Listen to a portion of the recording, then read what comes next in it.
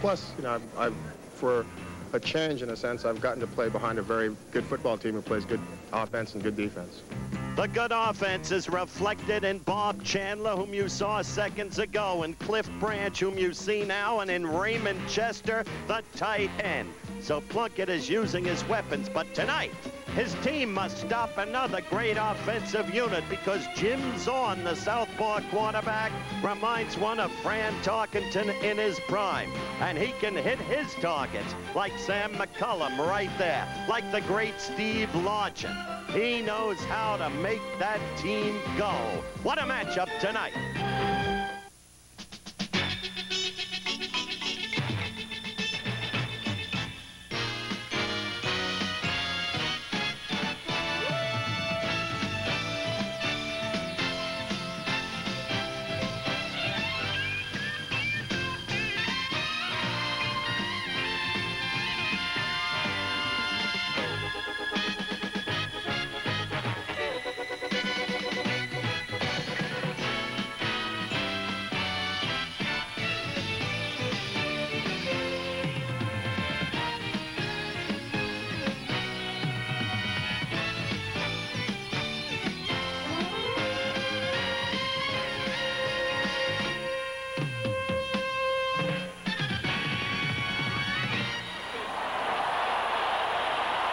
Kingdom in Seattle, Washington, and it will be rocking tonight.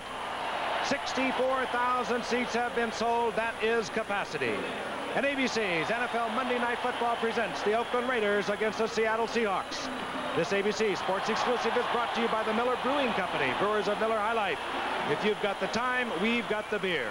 And by Datsun, who proudly presents the new Datsun Maxima for the luxury-minded who long to be Datsun-driven. Hello again, everyone. Welcome to the Kingdome in Seattle, Washington, the great city of the Pacific Northwest. And yes, we believe we've got a great matchup tonight. Why? Critical game, especially for the Oakland Raiders, who, as you look at the standings in the AFC West, must have a victory if they're to retain a game edge over San Diego. Denver very much alive. Seattle not very much alive, but a team good enough to have beaten Houston 26-7. A team with great offense. They can go against anybody, as we've already explained. In the meantime, what about the Oakland Raiders, winners of 5 in a row? This was supposed to be a year of transition. It hasn't been that. It's been a year of victory. Here's the Giffer to tell you why. Well, first of all, Howard, it really is a warm story. Jim Plunkett, he was written off a couple of years ago. A great background, Heisman Award winner, of course. Stanford in 1970, the first player drafted in 71, Rookie of the Year. 4 good years with New England. And then he was traded for 3 #1 draft picks, a 2, and another football player, Tom Owen, a quarterback, to the San Francisco 49ers. He was to save that franchise. Well, the wheels came off for this young man, and he was released in 1978. Many thought he was through with football. Well, it's been a marvelous story to watch because he took over after the 5th game of the season for the Oakland Raiders this year. And as Howard already has mentioned, he has won 5 games, and he has won it in a very classy style. Oakland, one of the hottest teams in the NFL right now, and they are threatening heavily to get back into those playoffs once again. And it's been a transition year, but they have a very fine team. They brought in players, key players here and there, and they've turned up with not only a good offensive unit, but they've come up with a tremendous defensive effort.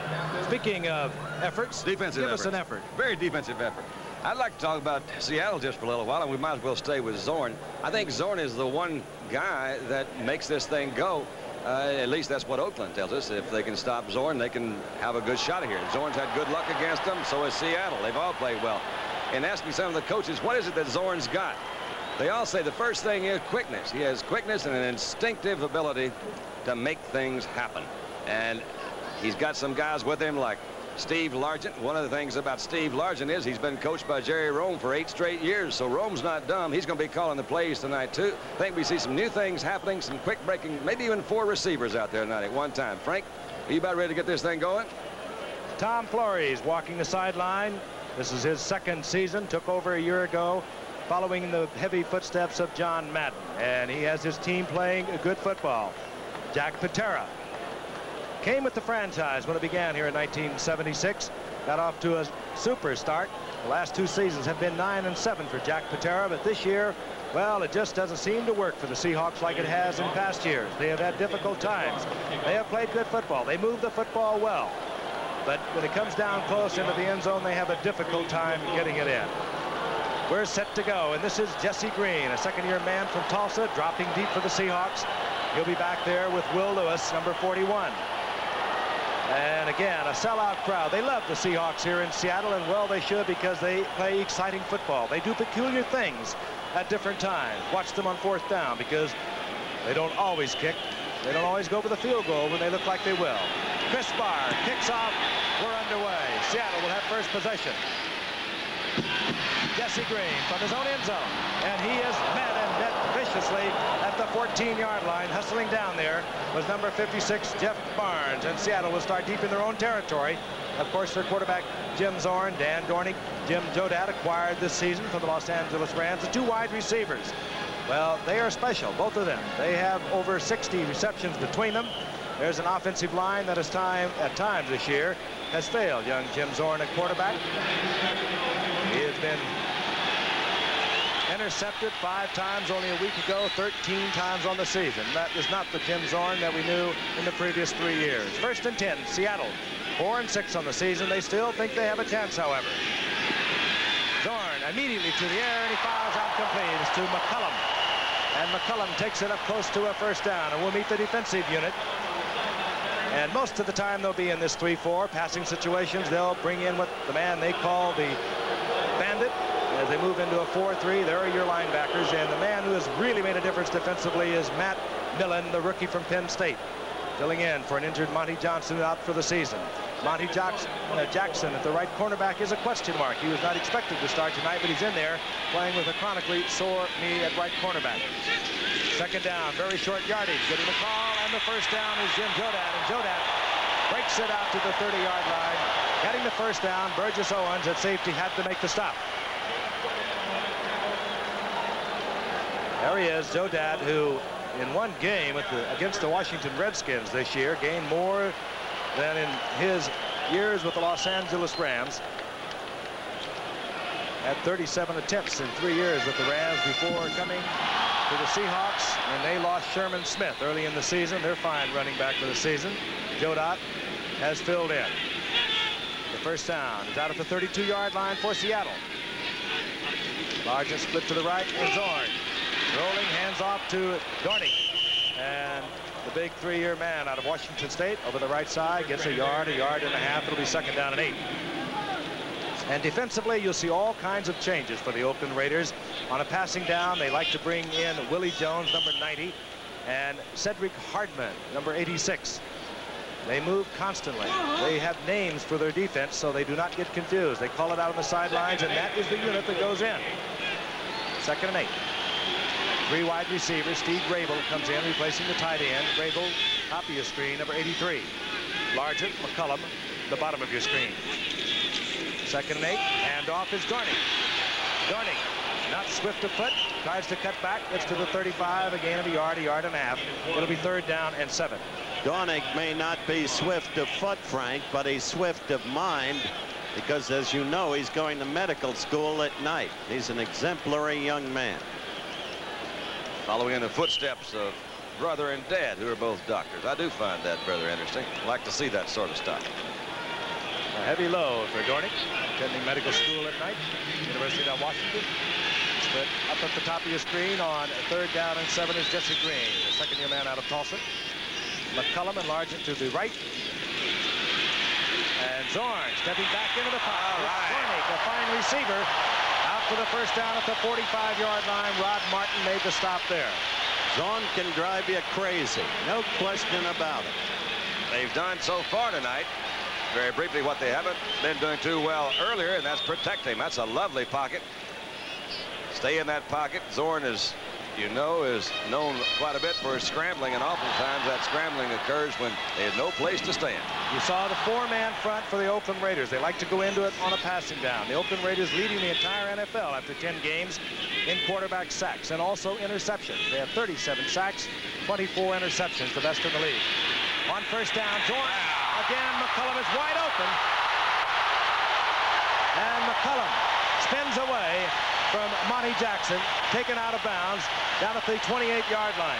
Really put a good move on Monty Jackson that time. McCullum was wide open. Again, good protection. We'll take a look at it from the quarterback's point of view. End zone look.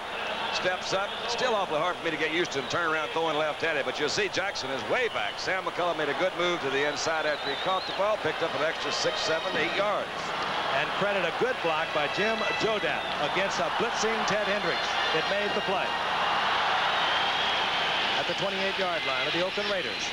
The two tight ends are in now. Sawyer 81, Bell 82.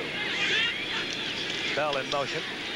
Jodat, or rather Dornick, and spins inside the 25, down around the 23-yard line. A gain of 3. It'll be 2nd and 7.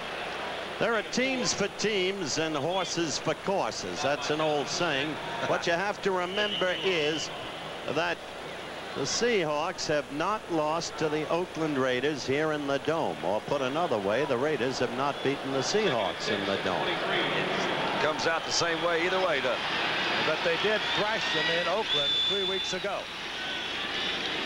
2nd 7.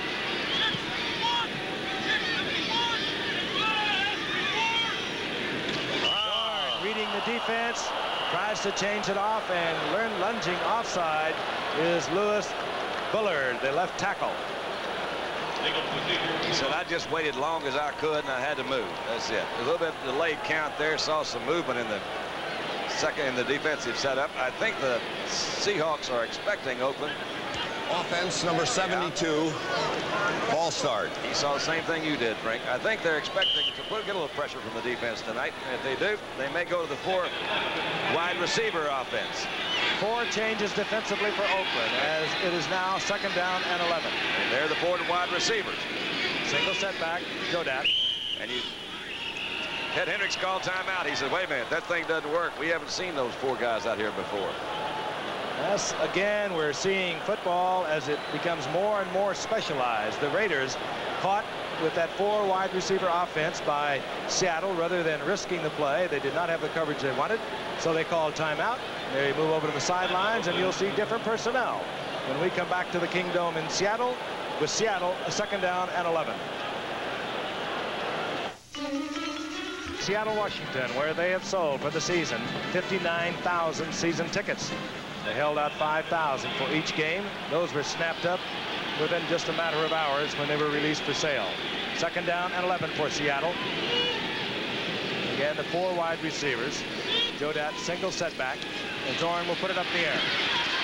And Zorn trying to time it out with Jesse Green. He was under pressure, and Otis McKinney was back there defensively for the Oakland Raiders. And Otis McKinney, a former Giant, has performed admirably in the prevent defense. They call him the pirate back there when he comes in defensively, and he has moved around. 3 interceptions for this man who formerly was a number 2 Giant draft pick in 1978. The Oakland Raiders are like that. You could call it the reclamation franchise. Yet it's not really that, Frank. A point I'd like to develop in a moment. 3rd down and 11. Dornick again, single setback. Again, the 4 wide receivers, Jesse Green, McCullum, Largent, and Rabel. Zorn hangs it high. Intended for McCullum, and again, Zorn fighting the pressure, gets it off. It'll be 4th down. Always interesting to see. Did you have a point? No, go ahead. Well, it's just interesting to see when you see an unusual offensive formation how that defense tries to counter it. And what Oakland did both times when they saw the 4 wide end receiver was they sent 2 additional linebackers. They sent 2 linebackers, both Hendricks and Rod Martin. So they're going to try to put pressure on Zorn. He was trying to time it out, just didn't quite have it. Efren Herrera will try a 46-yard field goal. His long of the season is 50 yards. And if this young man wanted to run for mayor in Seattle, he would give the present mayor a contest. They love him here. On its way. And just about a half a yard short is Efren Herrera. And so it'll be first possession for the Oakland Raiders. The ball at their own 28-yard line. Efren Herrera moves over, disappointed. He has the distance. However, that was short. We'll be back with 10:24 remaining in the first quarter. Takes over for the Oakland Raiders offense. This man has generated 5 consecutive victories for the Oakland Raiders, taking over after the 5th game when Denny Pastorini was hurt. He has a 1st and 10. The ball at the 28-yard line. And It's off to Mark Van Eegen. And Mark Van Eegen over the 30, out close to the 32, a gain of 3. It'll be 2nd and 7. Van Eegen making his 99th consecutive appearance in an Oakland Raider uniform. They have a lot of people like that out on the wide flanks. The 2 receivers have 13 touchdowns between them, Bob Chandler and Cliff Branch. Gene Upshaw making his 197th consecutive start at left guard. They're big. They're huge, as a matter of fact, this Oakland Raider offensive line. 2nd down, 7. Branch left, Chandler right.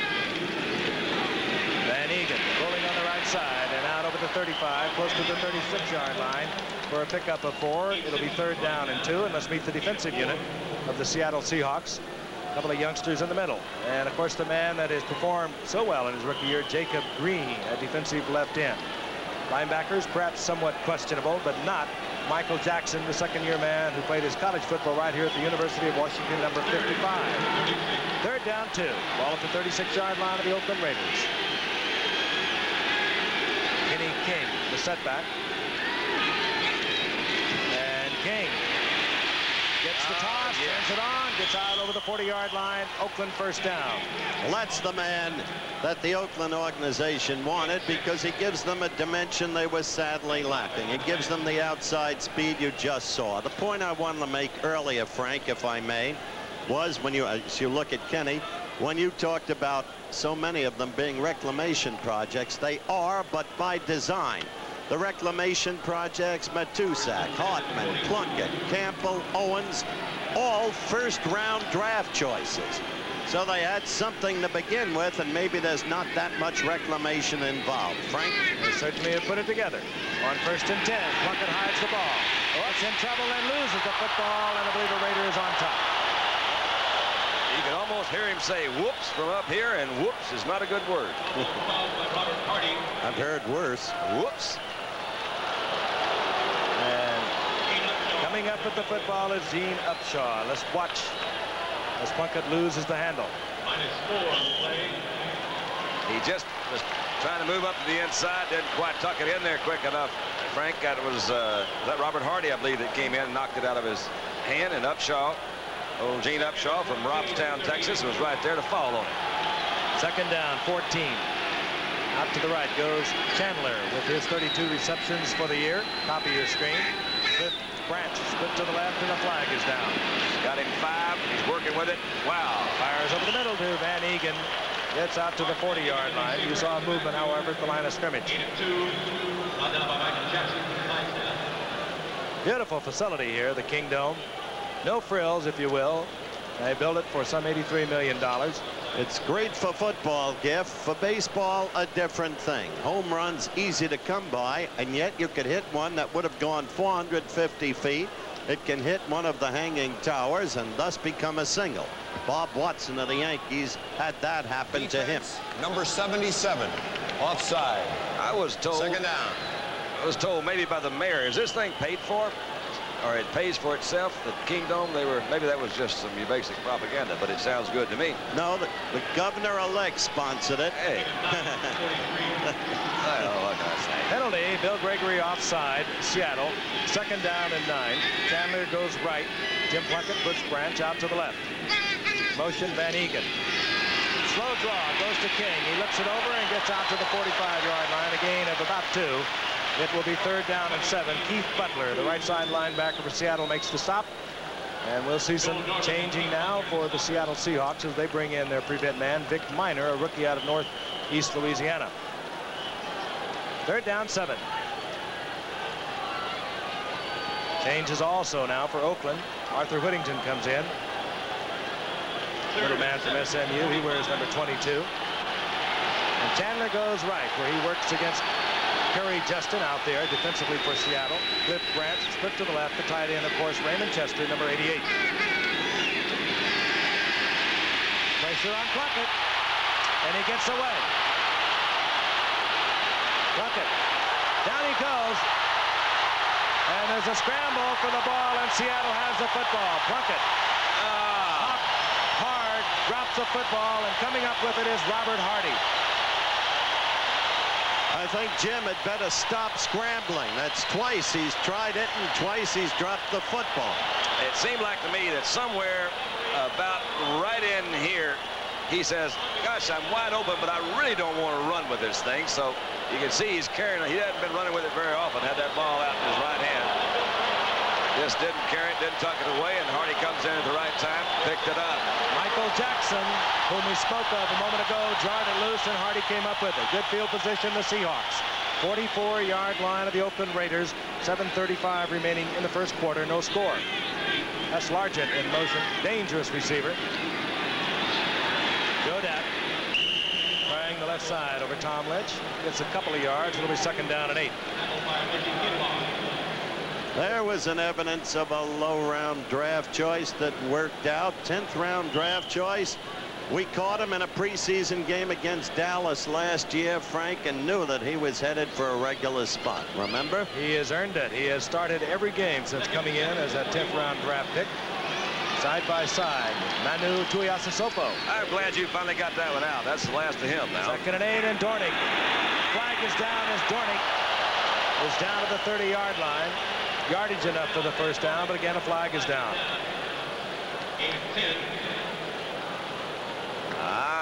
Mira. Bring it back. Holding against Seattle.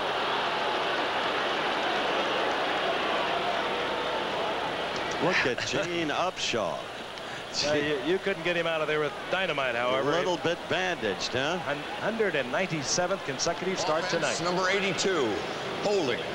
When you're with the Raiders, you want to run left. They've done it for years behind Shell and Upshaw. It's almost a maxim of the game.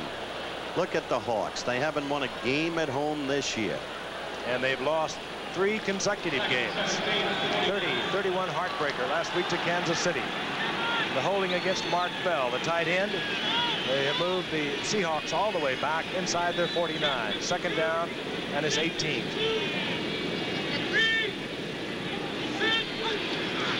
Long count. Goes to Jodat. To the 45-yard line, back close to the original line of scrimmage. We'll call it 3rd down and 10. Good call. Zorn was not impatient. He knew he couldn't get all the yardage back on one player, or at least didn't want to risk it. So he used the draw, and he got some of it back. Oftentimes that does work, because ordinarily in kind of a loose defense, protecting the distance, they'll open up that middle, and you just pop through. You can't pick up some good yardage in there. Zorn lifts it over. The 4 wide receivers are in. Largent, Grabo, Green, and McCullum. Dan Dornick, single setback. And here comes the pressure. Zorn lost it. And just over the outstretched fingertips of Steve Largent, and so many times Steve Largent has brought this crowd to its feet in his 5-year go at professional football. But what Jim is doing now in the recent games that he wasn't doing earlier is going to his key man Largent, because they had been double covering Largent. So he turned to McCullum and used Sam very effectively. Now they're beginning to loosen up a little bit on Steve, so he's going back to Largent. Ira Matthews led the nation at the University of Wisconsin in punt returns a couple of years ago. He awaits the punt of Herman Weaver. Underfoot, bangs it. Underfoot. And it is dramatic, but in the end zone, where it'll come back out to the 20-yard line, which is in actuality a gain of 25 yards. So we are into the first quarter with no score. We'll be back in a moment. Oakland, their own 20-yard line. Kenny King, single setback. Van Egan in motion, and Van Egan out in front of King. And King tries to turn the corner and does so. Just getting back to the line of scrimmage. Chased out of bounds by Keith Butler as Van Egan, or rather Kenny King, picks up a yard. Kenny King averaged 7.9 yards per carry 1 year at Oklahoma. That's almost unbelievable. You know, Oakland really wanted to take him, but they didn't have a 3rd-round draft pick. And so he went to the Houston Oilers, where I think he carried the ball maybe half a dozen times. 3 attempts he had at Houston a year ago. And Oakland this year traded, of course, Jack Tatum and 2 7th-round draft picks. And Kenny King has been spectacular with just under 600 yards on the season. 2nd down and 9.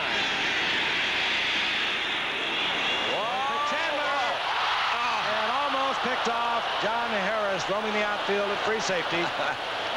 Incomplete.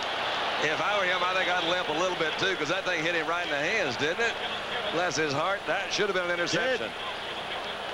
Let's see. Now you see Harris moving in. He's got it zeroed in from his center field position. He just, my gosh, you couldn't put it any better. He just jumped up. You saw him come down there. This surface is pretty hard, as most of the artificial surfaces are, and he's limping a little bit as he comes back to line up. I got to tell you, Chandler almost had it on the rebound. If I was a quarterback, I got to tell you, it may be cruel, but you got to go back and try him again, haven't you? Anybody can't limping like that. 3rd down and 9, and Harris does stay in. He's still limping out there. That was Plunkett's first pass. He was able to get off. Whittington. Arthur Whittington explodes out close to the 35-yard line. He'll have the first down at the 34. Now that was a surprise call, Don, and as you suggested earlier, against a looser defense, it can work for you. That's exactly what it did. Well, Arthur, of course, out of SMU in Cuero, Texas, did move into the outside. Van Egan, look at him. Number 30 comes in here. He is one of the most amazing athletes that I think I've seen in pro ball today. I'm talking about Van Egan and the way he does such a consistent job in and out. And you're right, the play did work. It opened up to the outside on a long yardage situation. First 10 for the Raiders. Plunkett, Whittington. And Whittington is hammered there at the 39-yard line by Keith Butler. Gain of 4. It'll be 2nd down and 6. He's a typical, as you look at Dan Pastorini, you'll be hearing from him at halftime. Dan DeRue interviewed him, and you'll be hearing that interview. Whittington is a typical Oakland Raider type. Underrated, and yet he can make the key play to kill you, as he did with a kickoff return for a touchdown a week ago against Cincinnati. They always underrated Pete Banaszak all those years. Remember, Frank? Chandler split right on 2nd down and 6. Plunkett tries to get it over the middle to his tight end, Raymond Chester, and glued to Raymond Chester was Keith Simpson, one of the fine athletes on this Seattle football team. Top draft choice. But keep your eye on number 88, even as you look at the slide of Simpson, because Chester is one of 3 reasons why they traded David Casper. Chester himself, an original Oakland first-round draft choice, then traded to Baltimore and brought back here in a subsequent trade.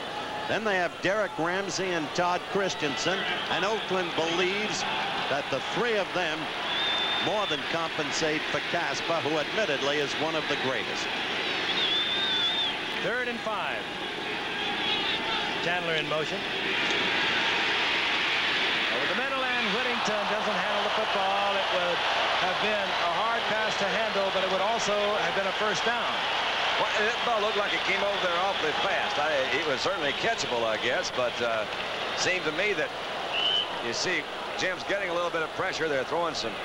Actually, they didn't throw any linebackers. Yeah, they got one linebacker coming, but hey, that ball's right in there. I thought you got to catch that, son. We got to. Yes, sir. Maybe we made the mistake in giving him the plug on past performance. I don't really think he's paying any attention to us.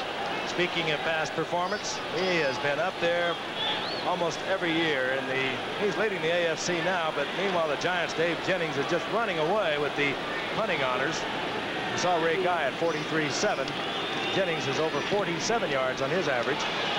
Guy, even though it doesn't turn over, gets it inside the 20, and it goes to Will Lewis. Flag is down as Lewis goes down out around the 26-yard line. The flag down in the area which might indicate there was an illegal man downfield. Referee tonight is Fred Silva, and holding, and it works against Seattle twice now. They've been detected holding. Well, boy, he threw that flag at a funny time. It was from way back around the 20-yard line. I saw that flag fly up to about the 40, so the holding must have occurred in initial contact with a... On the run back, number 83. I see. Holding. First down. Steve Rabel, who was fighting the outside man of the Oakland Raiders coming down, detected holding. Rabel says, "No, Jack, I didn't." Jack nods, quiet, stoic, Jack Patera, but don't make him angry. We'll be back. Livingston Seagull. Right, see, they've been floating around our window out there around the hotel. I've had more fun. I've been opening the window, like feeding them some things. Those Seagull. are buzzards. Oh, they didn't look like those girls. 1st and 10. Seattle with the ball at their 16-yard line following the penalty. That's Sawyer in motion. And Joe Dak. Top Box out for about 5, close to the 21-yard line. It'll be 2nd down and 5. He's an interesting case. Frank told you earlier he joined the team, played against the Redskins, gained 117 yards in that game, which was about what he had gained in 3 years with the Rams. Originally a 12th round pick with the Rams, hurt his ankle a year ago, and when Seattle got in trouble for running backs this year with the loss of Sherman Smith, they picked up Joe Datt. This is Big Dan Dornick on the left side. He'll get a couple of yards out of it. Now, last week we started slowly. Remember that brilliant game between Houston and New England? But they had too much firepower for it to remain a dormant game, and so it became 38-34. One can expect the same thing to happen between these two teams. There is a lot of firepower on that field. 3rd down and 4. Rabel split out to the left. McCullum and Largent at the bottom of your screen. That's McCullum in the slot. And the Raiders in their 4-man front. Good call as Dornick just explodes over that left side behind Louis Bullard, and Tom Lynch gets the 1st down out near the 35-yard line. I would like to think that that was an audible call by Zorn. You saw there was a little bit of hesitancy before they made that play. A quick little sane handoff. You start running these plays in grade school, but they can really be effective. They had them split out. The linebackers were not there. I think it was an audible call. At least it was a good call. Picked up a 1st down. This guy is a very impressive young man. Looks like a nice clean cut. He ought to be a doctor, don't you think? You gotta trust that face. 1st and 10. Largent in motion. Zorn. Very cool under pressure, and he gets it down to Largent. He has the 1st down inside Raider territory. A big blitz was on. Frank. Now, was that a good catch? It looked to me that ball was thrown so hard. Largent's hands looked so soft when he caught it. Let's see if we can get. This is Steve Largent again. As I mentioned at the top of the show, he's been with Jerry Rome for 8 years. 3 years at Tulsa, his 5th year here. Trying to work open. The thing that they give him the most credit for is his ability to run routes. But that way, his hand just went up. You saw him give with that ball.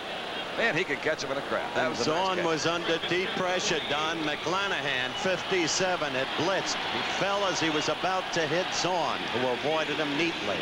1st and 10, the ball inside the Raiders' 49-yard line. Zorn again feeling the pressure from Hendricks and gets it off to the tight end, John Sawyer. And Sawyer has another Seattle 1st down, and the crowd loves it. That's what I meant by firepower. They can do it quickly on either side.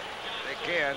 Sawyer's what they call one of their good old boys up here from southern Mississippi. Just a country boy from Baker, Louisiana. I didn't know exactly where it was Baker. I was outside of Baker. Ground look again. Again, saying pretty good protection. Zorn moves out to the other side. A little bit late release by Sawyer. He blocked a little bit, then came back in, picked it up. They're backing it up. Offense, illegal formation, number 72. That does hurt. However, Seattle is in and out of formations they have not used thus far this season. Louis Bullard over the left side. We saw another. Gates, another 1st down, is all the way back now to the 47-yard line of Seattle. 1st down and 15. Largent right. And Jeff Moore tries the right side, gets back to the original line of scrimmage. It'll be 2nd down and 10. Jeff Moore, a speedster who was mainly on the special teams, running back kicks a year ago, but he can really turn it on. He really can. He's the kind of kid who shows flashes, and you keep hoping that he's going to evolve into a star. He's another of those from Jackson State, a lower-round draft choice, but with tremendous speed. He was very impressive in preseason a year ago. Yep.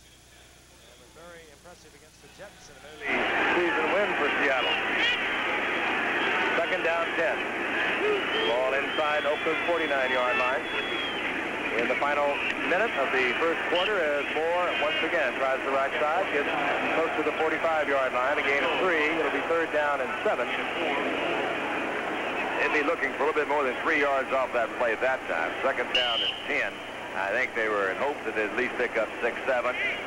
They're now still in a fairly long 3rd down situation. And we will not get a playoff before the 1st quarter expires. Still no score from the Kingdome in Seattle, Washington. Zorn over to visit to Jack Patera, his counterpart, Jim Plunkett. The Boeing 747. The Boeing 727. It's on the scoreboard, and we'd like to apologize if you are experiencing audio difficulties. We are having trouble also from here, and you are getting what we call, in technological terms, backup audio. We'll try and get it straightened out for you. 3rd down and 7. Seattle has the ball. Jim Jodak, single setback. The ball at the 45-yard line of the Oakland Raiders. And Zorn steps into the pocket and is batted away. Hustling in there, knocking the ball away. Reggie Kinlaw, or was it? Yeah, I guess it's Kinlaw. Reggie Kinlaw has been playing superb football for the Raiders. He is just about beaten Dave Pear out of that position. Of course, Pear hurt earlier in the season with having a neck problem, an ankle problem. 4th down. There's Ira Matthews. Herman Weaver. Again, we will tell you it appears to be a punt. Seattle sometimes doesn't do what it appears that they're going to do. Oh, and it just does trickle into the end zone. So Seattle will have their possession out at the 20-yard line. I'll tell you about college football coming your way this Saturday as we're getting down to those critical games. It'll begin live at 12 o'clock Eastern time, and it's a doubleheader.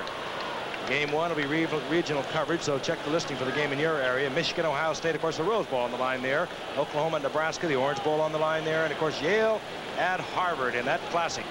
The winner of that one, of course, if it's Yale, well, they will be the Ivy League champions.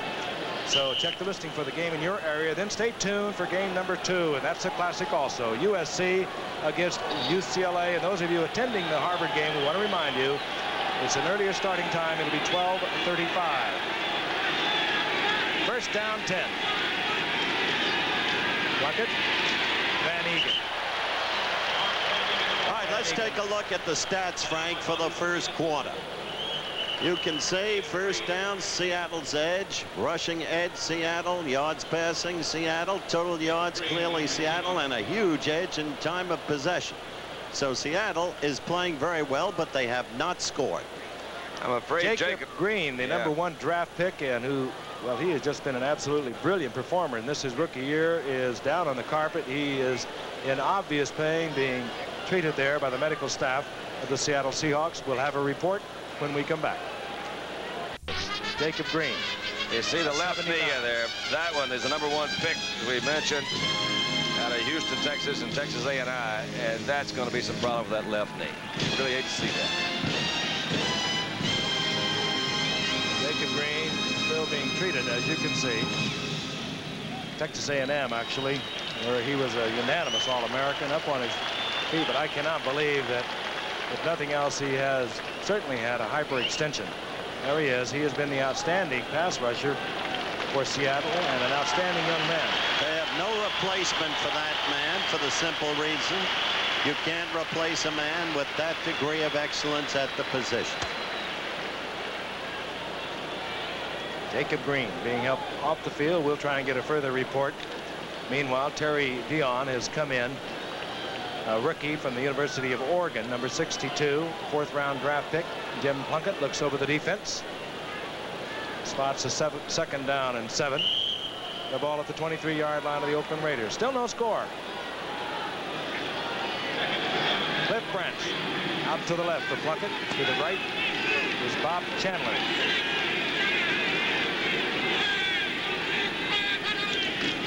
Kenny King, right side. Coming up there quickly is Keith Simpson defensively for Seattle. And he drops King right at the line of scrimmage. I tell you, Seattle is playing with great intensity. It's incredible. Oakland comes in here and they seem snake bit, but it's still early. Oakland, of course, first in the AFC in rushing, 11th, or the 2nd in rushing, 7th in passing. Seattle weak against the rush, 11th in their 14-member team of the American Football Conference, and yet Oakland has been able to do very little against Seattle. 3rd down, 7. 3 wide receivers now for the Raiders. Morris Bradshaw, number 81, comes in. Out goes Raymond Chester, the tight end. Plunkett gets back in the pocket, but he's got a crowd with him. Still going. Still scrambling, but they'll bring it back. He was in the arms of a tackler. It was Bill Gregory. That, of course, the new rule this year to try and keep your quarterbacks healthy. And putting on an extremely effective pass rush. That's the third time we've seen Plunkett in the process of scrambling. The other 2 times he fumbled. One he recovered, one he lost. And he had that football out like a big grapefruit there. Again, ready to go. Did you see it done?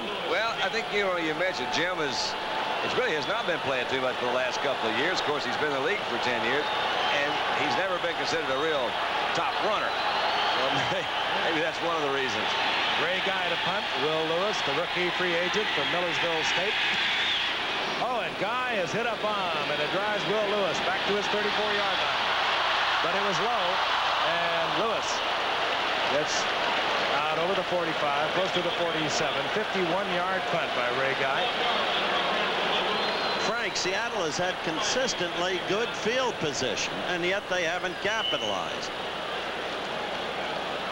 So Seattle, again, as you pointed out, will have the football near midfield, and we'll be coming back to the Kingdome in Seattle in just a moment. Kingdome in Seattle, Washington, and Seattle has the football. Once again, good field position. The Oakland Raiders, of course, with a win tonight, will stay 1 game ahead of San Diego in the AFC Western Division. Seattle has a 4-6 record, but they still feel with games ahead, mostly against divisional opponents, that they can be in it. On first down, Largent in motion. This is Lawrence McCutcheon, who was acquired 3 weeks ago from the Denver Broncos, who had acquired him from L.A. this past season after 8 years with the Rams, where he became the Rams' all-time leading rusher, and he gets 4 yards. It'll be 2nd down and 6. He was an exceptional football player, as you fans know. He was regarded as through by the Rams when they sent him to Denver, but he still retains the capacity to throw the option pass very effectively. Larry Brinson, player claimed from Dallas at the beginning of the season. Number 36 is the other setback. This is Largent in motion. Brinson, right side, and Brinson bounces off one Raider to the outside, but covered there, short of the first down at the 46-yard line. It'll be 2nd down, and we'll call it 2. Thursday night, we'll be moving around the nation as we slide into Miami, and we will be down there for the Dolphins and San Diego. Are we sliding in? That's a good way to do it. Well, it seems that way along about this time of the season. Jacob Green, by the way, has a sprained knee. Not as bad as we had feared when we first saw him go down. 3rd and 2, and Jeff Moore, number 32, replaces Brinson, 36 at setback. So it's McCutcheon and Brinson, or rather Moore. Zorn trying to get off the screen, but the Raiders are too wise for that. And he checks off, finds a receiver, Steve Largent. Largent has the first down at the 40-yard line. You see Largent come back. He ran his route. He saw his quarterback in trouble, came back done. Well, he really is an exceptionally smart player. Now, I don't think, he's not very big, not very fast. He just always gets open, makes catches. He's got a consecutive game, what do you call that, reception streak going here for Seattle. He's an unusual player in that he really does run precision routes, and he and Zorn have, through the years, have established a great combo. First down and 10. Larry Brinson. He's corralled by Ted Hendricks, who is playing maybe the best football of his 12-year career. He has been spectacular for Oakland this year. He makes the big plays. He's always had a penchant for that. John Matusak is down on the turf now. Oh, they can't lose him either from their point of view. Well, he says, I'll just go ahead and get up. Big John, 6'8", 280-pounder. Kind of a typical Oakland player, if there is such a thing. They got him as a free agent when he was cut by Washington in '76. He had been the #1 draft pick in all of the NFL back in '73. Houston. They sent him to Kansas City. They sent him to Washington. Washington cut him, and Matusak, for the last couple of years, has been playing good football. Oakland, of course, historically the most efficient team on Monday Night Football. 14-1-1. Loss of a couple, 2nd down and 12. 11 minutes remaining in the first half. No score. Brinson, 36, single setback. Zorn reads the blitz, has the time, and Largent, or rather trying to handle the football downfield was Steve Rabel. Well, I think there was confusion between the quarterback and the intended receiver on the pattern. You notice how close Rabel was to Lodgen? Once again, I think he was trying to audible a play. He's in his relatively new offense for those 4 wide receivers. That could be difficult for him, too. The ball was a little bit, well, actually, it was a little bit wide, but Steve, if Steve had caught it, we'd have said, man, what a terrific catch. But as we did, well, it's an incompletion. I think that might be right. The Bandits are in for Oakland. That's Hartman, great pass rusher, and Willie Jones, number 90. Hartman, 86. 3rd down, 12. Flag goes down as Rabel doesn't hold on downfield. Well, Mike Davis was defending against Rabel. he should have caught that one for sure. That one hit him between the 8 and the 3. Pushing off Against Oakland. And had Rabel handled that ball, he could have gone in. Hey, what was the call? Defensive holding? Is that what? That was the call? Let's just wait and see. Why I'm asking you guys. Defense number 36, illegal contact. See there? First down. Illegal contact. It was more than 5 yards downfield. First down, the ball inside the 37-yard line of the Oakland Raiders. big break. Big break as it gave him a first down. Capacity crowd. Seattle 4-6 on the season. They've dropped their last 3, 30-31 right here in the Kingdome last week at Kansas City. Oakland on a 5-game roll. Super defensive play, hustling across the line of scrimmage. Number 53, Rod Martin. He collects Lawrence McCutcheon for a loss of about 6. Somebody better block those guys on the outside. That was a super defensive play. Watch it. Well, it is, but we saw Hendricks make the same one, so you got to suggest, I mean, you got to think that maybe somebody's missing some blocks over that area. Both those outside linebackers, when they see that flow to their side, take that inside rush, go right through there and knock it off. Good play by Martin. Good play by Hendricks we saw earlier. Hey, it's a very well coordinated defense because they do so many things. They show you a lot of different fronts, a lot of different people, and you really have got to have your homework down. 2nd down, 15. Flag goes down as Zorn is complete to Sam McCullum, short of the first down at the 38-yard line. And holding is going to work against Seattle. So 3rd time after pretty good gains, Seattle has been called for that particular infraction. Oakland has the beginnings of getting its pass rush together now. Oh, they've been doing a pretty good job, and Seattle this year has not been doing a good job in defending against that pass rush. Zorn coming into this game, I believe, have been trapped 29 times. That's a fairly sizable number when you consider you're not. Offense number 72, holding. Lewis Bullard, he's got a couple tonight. 2nd down, long yardage. The ball now over midfield, back in Seattle territory. Those penalties have cost Seattle heavily. They are the reason why they have not capitalized on their field position tonight. 2nd down, 25. Good blitz down for the Raiders, and they like to give it to you.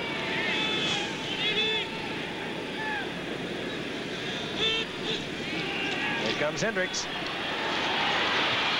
And Zorn gets off the screen.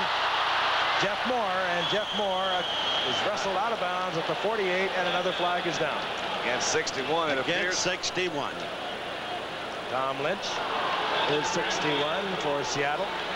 Tom Lynch was one of the guys. We were talking to the Seattle PR people today in the trade that they've made with Dallas and swapping first-round draft picks to get Tony Dorsett. First man they picked was Steve August. They got Tom Lynch, and over the middle linebacker Terry Beeson. So they, and all 3 are regulars, so they didn't do badly. Yeah, it's kind of interesting. They swapped their number 2 back to Dallas for Duke Ferguson, who's no longer with the club. So they feel that was the trade that was very good for them, and obviously very good for Dallas. Offensive pass interference, 61, refused. 3rd down. Oakland decides they would rather have Seattle with the football, 3rd down and about 22, than take the penalty.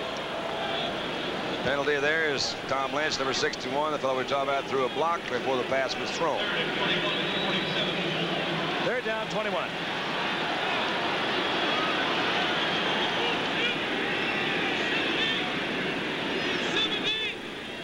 little setback is Jodat.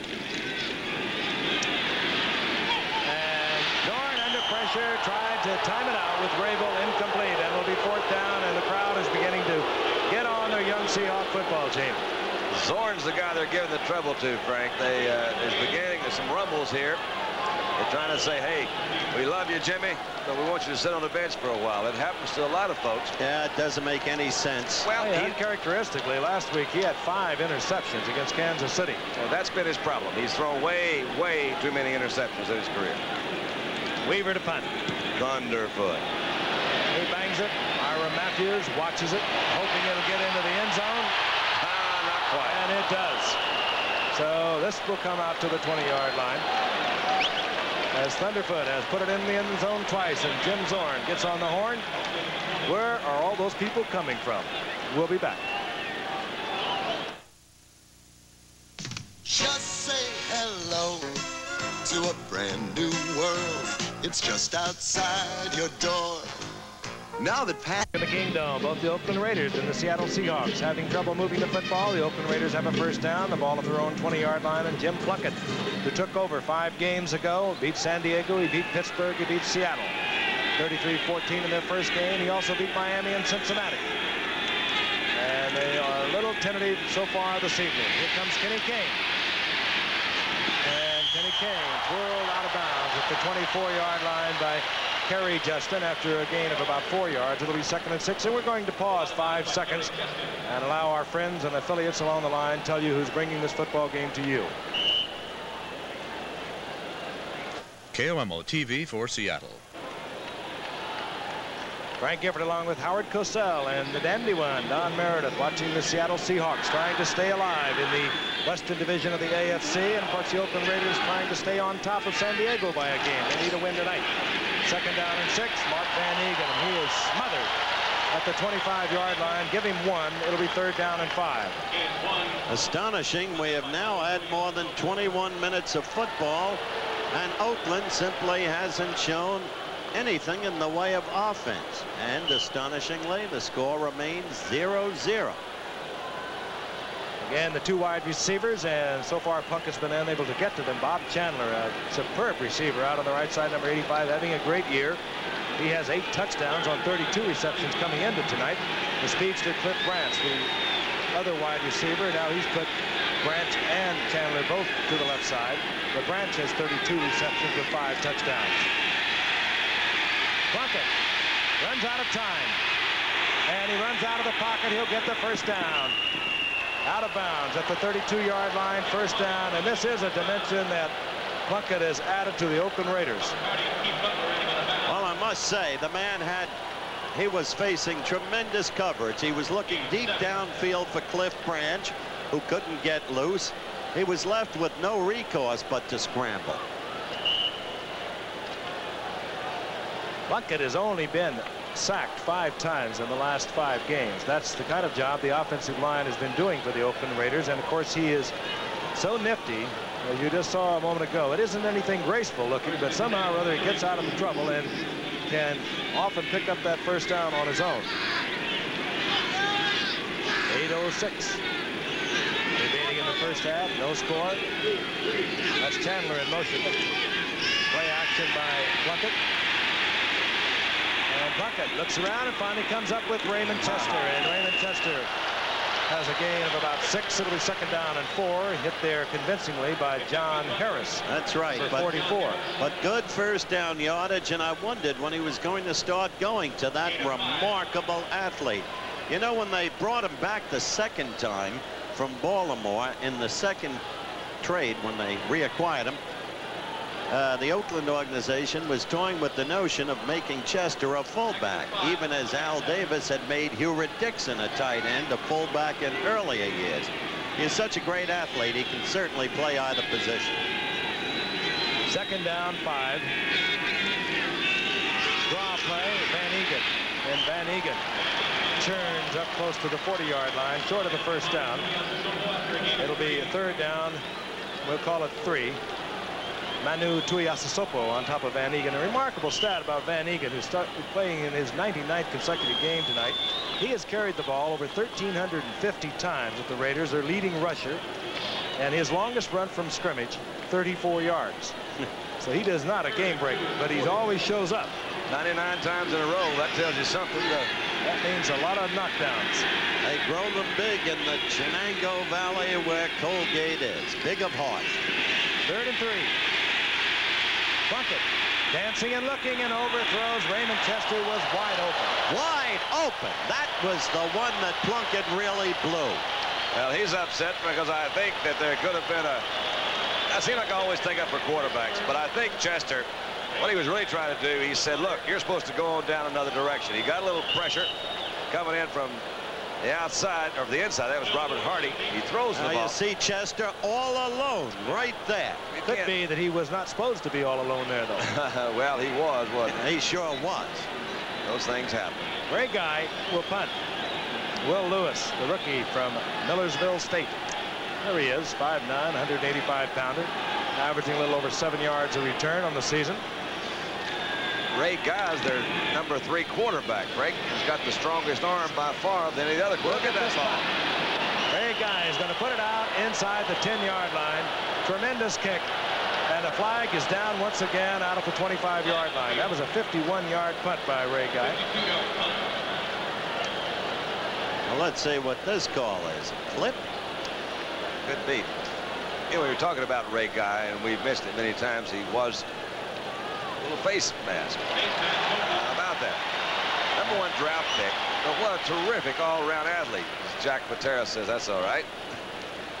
But he is the number 3 quarterback, does have a really good strong arm, and could step in there and play if something happened to the other 2. And like Herman Weaver, he'll throw the ball out of punt formation. He's completed 3 of his last 4, old Thunderfoot. Patera will find all kinds of tricks. Face mask is the call. Oakland, number 56, face mask. First down. Jeff Barnes caught with his hand in the wrong place.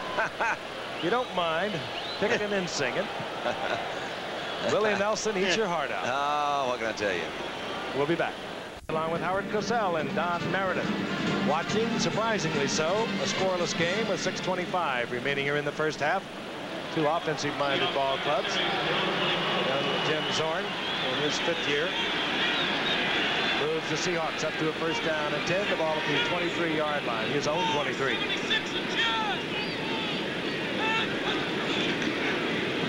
McCutcheon.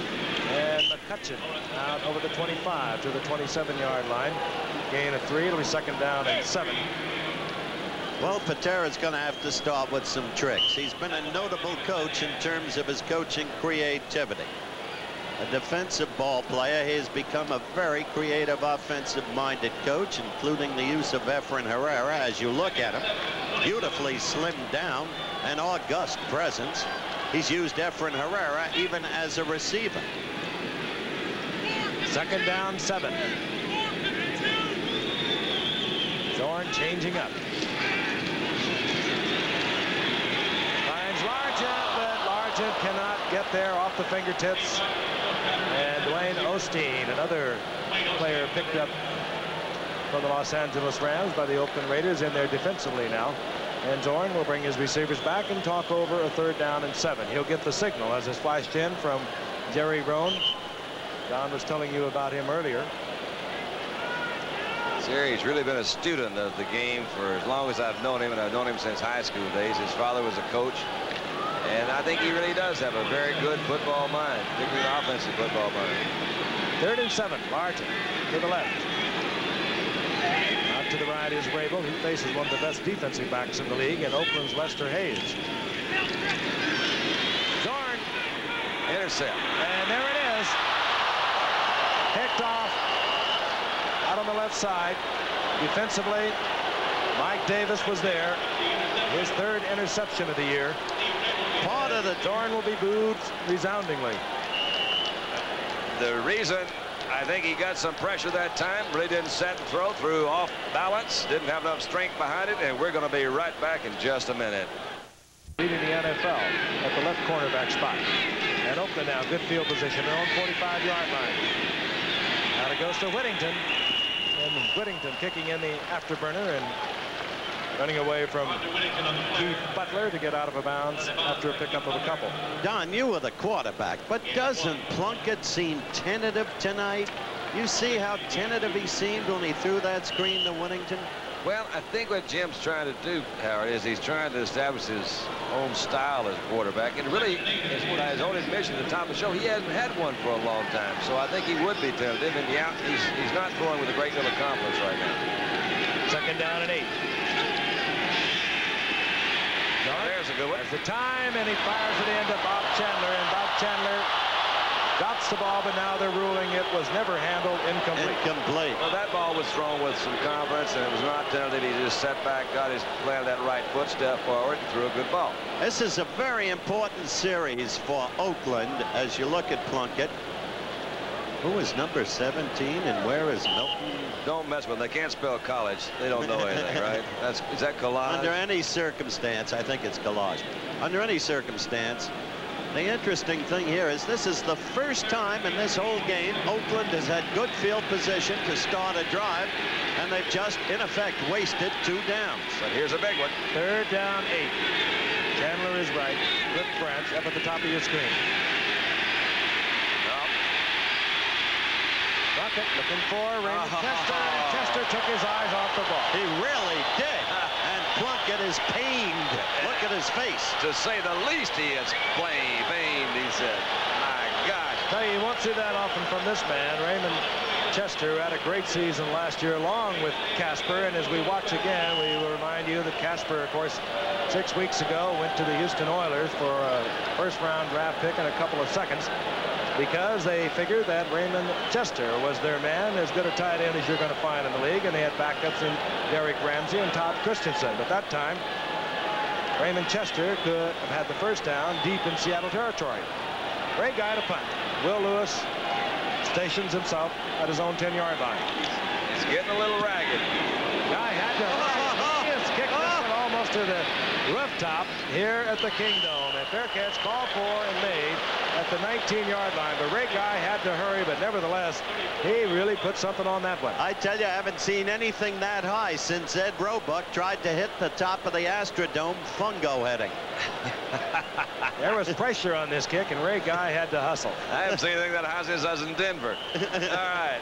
He did get a little pressure, and whammo, that ball does go. His foot, if you see, goes above the head on every kick. It's getting real competitive because Ray's been considered the #1 punter around. He's getting a little, I say, a lot of competition out of New York these days. Jennings. First and 10. Zorn has a lot of time. And it's open, and it's Jeff Moore. And Jeff Moore battling close to midfield in the arms of Ted Hendricks. Now, that's an exceptionally good pass pattern, but one that you don't see a great deal. Jeff Moore came out, trailed out of the backfield. They cleared out that zone with a deep receiver. Saw a little play action pass in there. Didn't get a big heavy rush, but Tuzak is back in the game, as you see. 1-on-1 on Hendricks. Whoa, he almost dropped that ball, didn't he? He says, hold on. Finally stepped out of bounds. Good, had a good clearing pattern to go deep. That was, I think, Raybo that went deep. Jeff Moore came in a little bit late. 31-yard pickup. The first down is near midfield. Still no score. 4:58 remaining in the first half.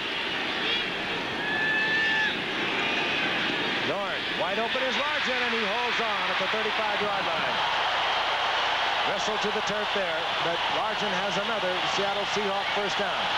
We remind you, as you see this quick firepower by Zorn and the Hawks. Will ISO now down on Largent. Not an unusual pattern. In fact, we saw him miss Largent just about a half a step earlier on this same pattern. That time he had zeroed in there. Came in, Largent made a good move to the inside, and that was Burgess Owens. Good tackle by Burgess, who's lent stability. He is an excellent tackler to that secondary. Burgess Owens, of course, replaced Charles Phillips, who was hurt in the preseason. First and 10.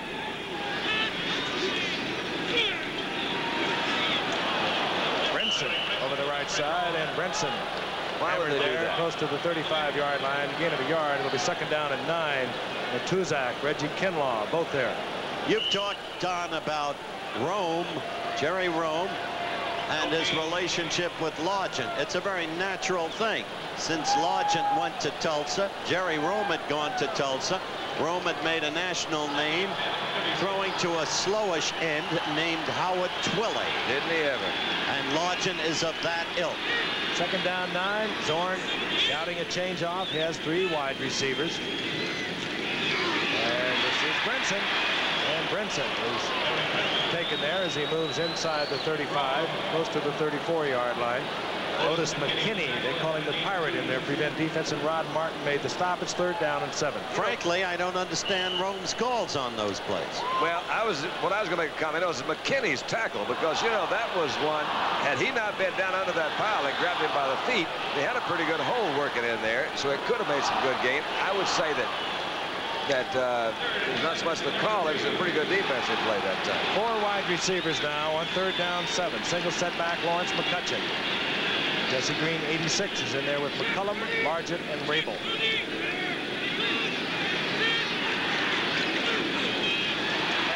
McCutcheon, I believe Zorn might have changed that when he read the defense of the Oakland Raiders, and McCutcheon explodes over the left side behind Tom Lynch, gets down inside the 20, 1st down near the 17. Took them completely by surprise, going to the rush for the 3rd straight time. You saw 56 Jeff Barnes move to the inside from his linebacker position. He moved in, he guessed wrong. He went to the inside hole, got blocked. McCutcheon had a big hole to the outside and moved on in there. That was one of those situations, in my opinion, where the defense, they caught him in the right defense. And Seattle will not try to get a play off before the 2-minute warning here in the 1st half. And now Oakland says we're going to stop it. So Oakland uses one of their timeouts, stops the clock. And that is the indication. Now tell me why they do that. I have never understood that particular move by coaches that I've seen. What does that mean? It takes away one timeout really for Seattle. Well, but why would Oakland? What are they talking about out there? Matt Millen is really upset. I would think so. You know, they were talking about Millen. He's the guy who's a rookie. But the thing they say, he has added the stability, the leadership. Which is amazing, because they've got so many veterans on the club. There he is right now. He was a freshman linebacker at Penn State, and then they moved him to defensive end. He came to the Raiders. The first time they looked at him, he weighed about 275 pounds, and they, of course, picked him in the 2nd round, and they said, you better get on a protein diet, baby. You're going to be a linebacker again. If he's from Penn State, he's a linebacker. If anything's established in the NFL, the guy from Penn State's a linebacker. I think he's upset. I saw Willie Brown there on the sideline doing the timeout move. I think that they didn't really intend to call timeout there. How can this help Oakland calling timeout with 5 seconds to go? I agree with you 100%. So made no sense at all. I think they made a mistake is what I'm saying. I think that's what Millen was upset about. If the offense had called timeout, you could understand it better. Yes, I could have understood that better. That's right. They could have. Well, anyway, there's timeout.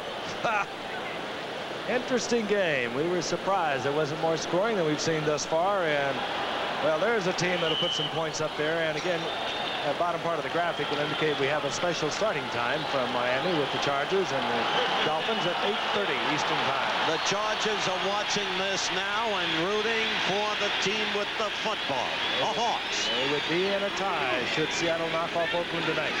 On 1st down, Zorn quickly looking out into the flat and not handling the football, the tight end, John Sawyer. I tell you what, he set up a good move right there on that same pattern to go out, make a look out to Sawyer and come back to Largent, who did a little streak pattern right down through the middle of that secondary. If he can lay it in there, he had him wide open. There's John Sawyer out of southern Mississippi. All right, let's look at those AFC West standings again, and that is some terrific division. Oakland needs tonight to win if they are to stay a game ahead of the Chargers. Chargers come off a 20-7 victory against Kansas City. Not an easy one. No, tough game. 2nd down 10. I like that Fuller for Kansas City. I think he's a good quarterback. Right up the middle goes McCutcheon. A flag is down. And again, a flag is down. If McCutcheon was not handled, well, all I can academic because the holding indicated against Seattle. Now that's the 4th major penalty against Seattle after instituting determined and effective drives. That's why they're still scoreless. Oakland has had virtually no offense in this game. Man, they penalized them 15, didn't they? By the way, that did not look like the McCutcheon that two teams gave up on. Offense. I think it's a 10-yard penalty, if I'm not mistaken. That looked like they moved that thing 15 yards because they'd already picked up a little bit of yardage, but what do I know? So Seattle now will be moved back. It'll be 2nd down and 20. We'll be back after this message from the National Football League. And of course, Tom Lynch, the fine offensive guard there for Seattle. All right, 1:52 remaining in the first half. 2nd down, 20 following that holding call. Larry Brinson, single setback, number 36. The 4 wide receivers are in for Seattle. I was wrong about the holding call. It was just 10 yards. 10 I'm yards. sorry about that. Nobody's perfect. Well, I was up until then. Zorn, he can move around. Upended at the 20-yard line, gets 7 yards, but it will be 3rd down and 12. Rod Martin collecting Zorn at the 20-yard line. Sure do get sticky down there close, doesn't it? This has been the trouble with Seattle. They have moved the ball fairly well against every opponent. They get down close and they don't put the ball into the end zone, either settling for a field goal or getting into trouble with a holding call, interception, fumbles. That's the point, Frank. Tonight, it's the penalties. 4 wide receivers, Dornick, 33, single setback. Sargent, Rabel, McCullum, and Green. And back goes Zorn. Complete.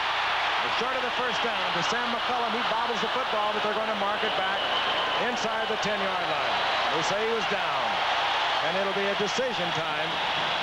No points on the scoreboard, and it will be 4th down. I would think there's no real decision. Yeah, you bring Herrera in and take the 3. Put it on the board.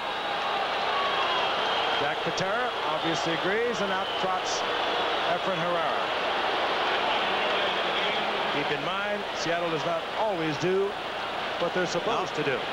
Herrera can be a very effective receiver, as we learned in the Atlanta game last year. Zorn, the holder. I think they go with the points here, though. I would think so. 27-yard attempt. No. Herrera's way Herrera! There he goes! Out of bounds. He does not get into the end zone. A little too eager, but the crowd loves it. That is amazing. That's a 1st down. That Herrera has become the most exciting wide receiver in the game of football today.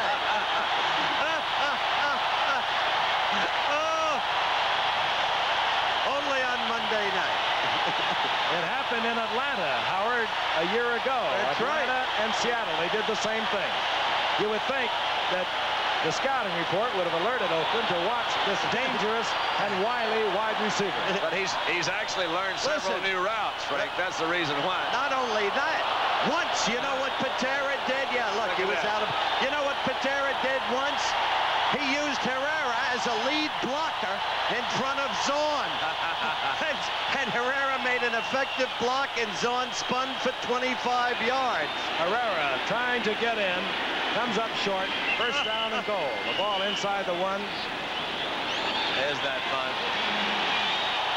He is a favorite here in Seattle. We'll talk about Herrera. They had an auction the other night here in Seattle for a charity, and Efren offered, and all those Seattle Seahawks were involved, and he offered as his contribution to this auction, he would come in and cook a Mexican dinner. And it sold for $1,700. Here's another angle of it. You'll see again, number 1, you can tell a receiver by the route that he runs. That come good pass, as a matter of fact, left hand. That's called your basic banana route. I love it. Efren Herrera from Guadalajara. I love this where I'm going to throw it back. The little accidental lateral. Anyway, he was going to come in for $1,700. He comes in, cooks you a Mexican dinner. His favorites, he says, nachos, margaritas, and on top of that, he was supposed to be for 6 people. So he upped it to 10 people. He says, also, his wife, Susie, and I'll teach you how to dance. You see him on the sidelines there? That's great. Patera keeping his cool, telling Zorn exactly what to do.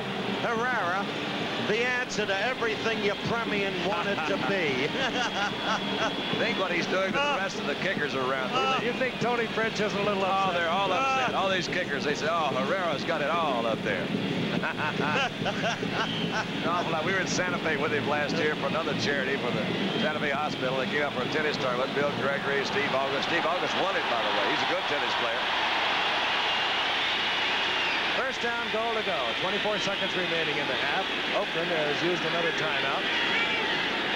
Argent settles into a wing on the right side. And McCutcheon bangs into He got it. He got it. He got it.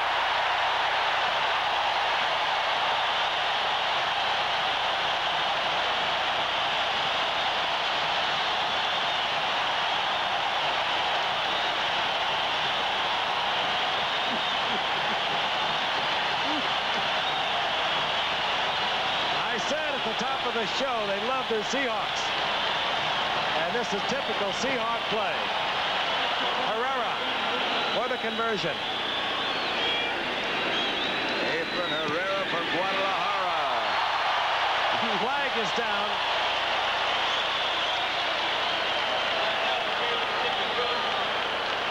Flag is down. The penalty, if it's against Oakland, would be assessed on the kickoff.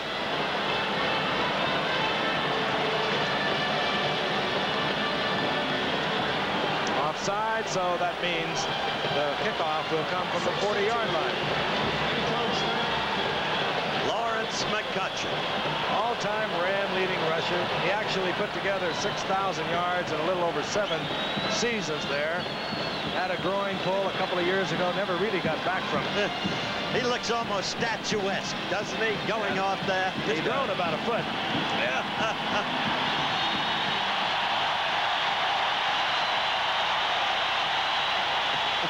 Oh, don't you love this crowd? That's why you love to have Seattle on the schedule, because I don't care what their won and lost record is. They can do it against anybody. And Patera makes the game fun. I said a year ago when he used Herrera as a receiver, what this league needs is not parity, it needs enterprise, inventiveness, creative football. Patera has brought it to this town. The kickoff. Matthews and Whittington are deep for the Oakland Raiders with 21 seconds remaining on the clock. Herrera, a little pumped up, and he promptly kicks it out of bounds, and that means they'll back it up 5 yards. He'll do it all over again. He didn't like that unfair advantage. They'd given him 5-yard penalty. He said, I want to move it back up where it's supposed to be, and I'll show you how to kick from there. Let's make a quick point right here and now. Jack Patera, who's an old dear friend of yours because he was with you when Dallas was an expansion team, of Frank's because he was with the Giants, that man, his contract is up this year. There's been some talk among some about the incredible coach of the Washington Huskies, James, who is a marvelous, marvelous coach, as he proved again last Saturday. But forget it. Jack Patera and his own women fancy, and within the very next few weeks, or at most a couple of months, sign a new long-term contract as the coach of the Seattle Seahawks. If you don't get him in too much trouble. No way. He deserves it. Herrera to kick again. This time they have backed it up to the 35. They had kicked from the 40 prior time. Herrera making sure this one doesn't go out of bounds. This is Ira Matthews. He can sting you. And Matthews up to the 30-yard line. Terry Reniker there to make the stop defensively for Seattle. Lots of fun when you watch the Seattle Seahawks play. Talking about Jack Patera, we had a chance to visit with his wife Susan today at a luncheon Oh, no. Here in Washington, and Susan was telling her that it's their dad's birthday today, and he'd like to have a victory. That, of course, Alton Bennett on his 77th birthday. That's awfully nice. You know, they're also expecting their first grandbaby in January, she told us. So we could call him Granddad.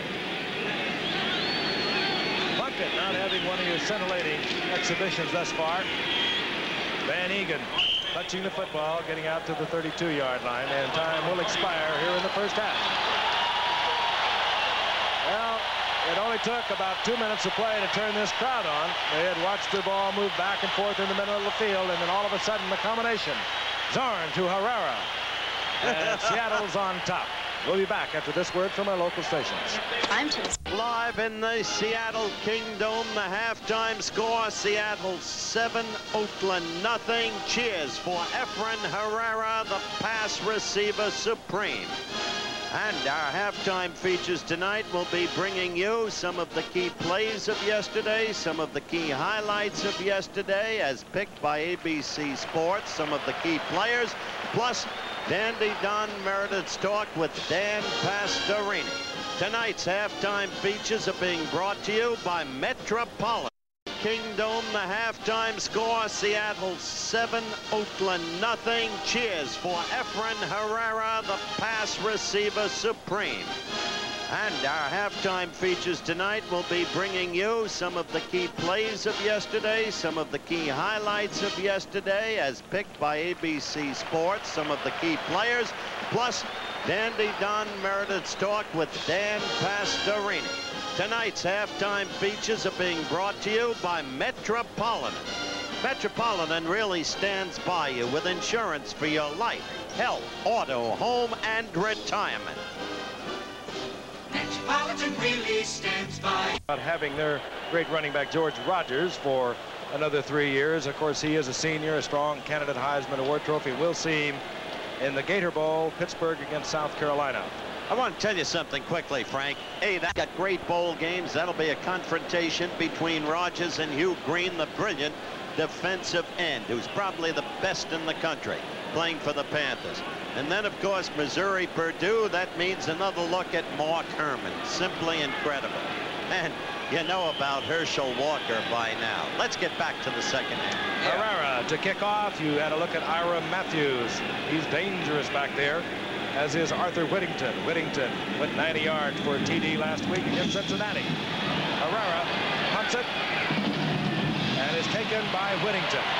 And he's upended immediately, sprawling over the 25, out to the 27-yard line. And let's take a look at the activities as they occurred in the first half. All right, you see how overwhelmingly Seattle it was. It was almost unbelievable to watch the paucity of the Oakland offense. Yards passing, none.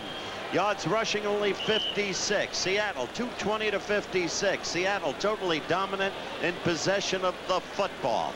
Now let's see what this Oakland team is made of. 1st and 10. Oakland at their own 27-yard line. Kenny King, and he runs into trouble over on the right side. Bill Gregory was there, along with Manu Tuiasosopo. Harry Dion defensively stays in the ball game for Seattle at left end. Jacob Green, if you were with us in the first half, their rookie sensation, out with a knee injury.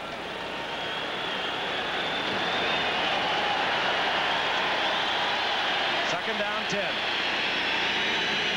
Jim Plunkett, 3 of 9 for 12 yards in the first half.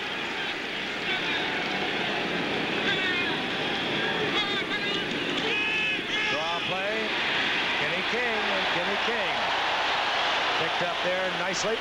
Defensively, Michael Jackson, the second-year man out of the University of Washington. You remember 3 years ago against Michigan in the Rose Bowl, key interception. That's it. That's what saved the game for Washington. Of Washington over Michigan. 3rd down and 8. Quick note, Frank, we showed the graphic, 3 of 9 for 12 yards for Plunkett. The 12 yards, of course, erased by sacks.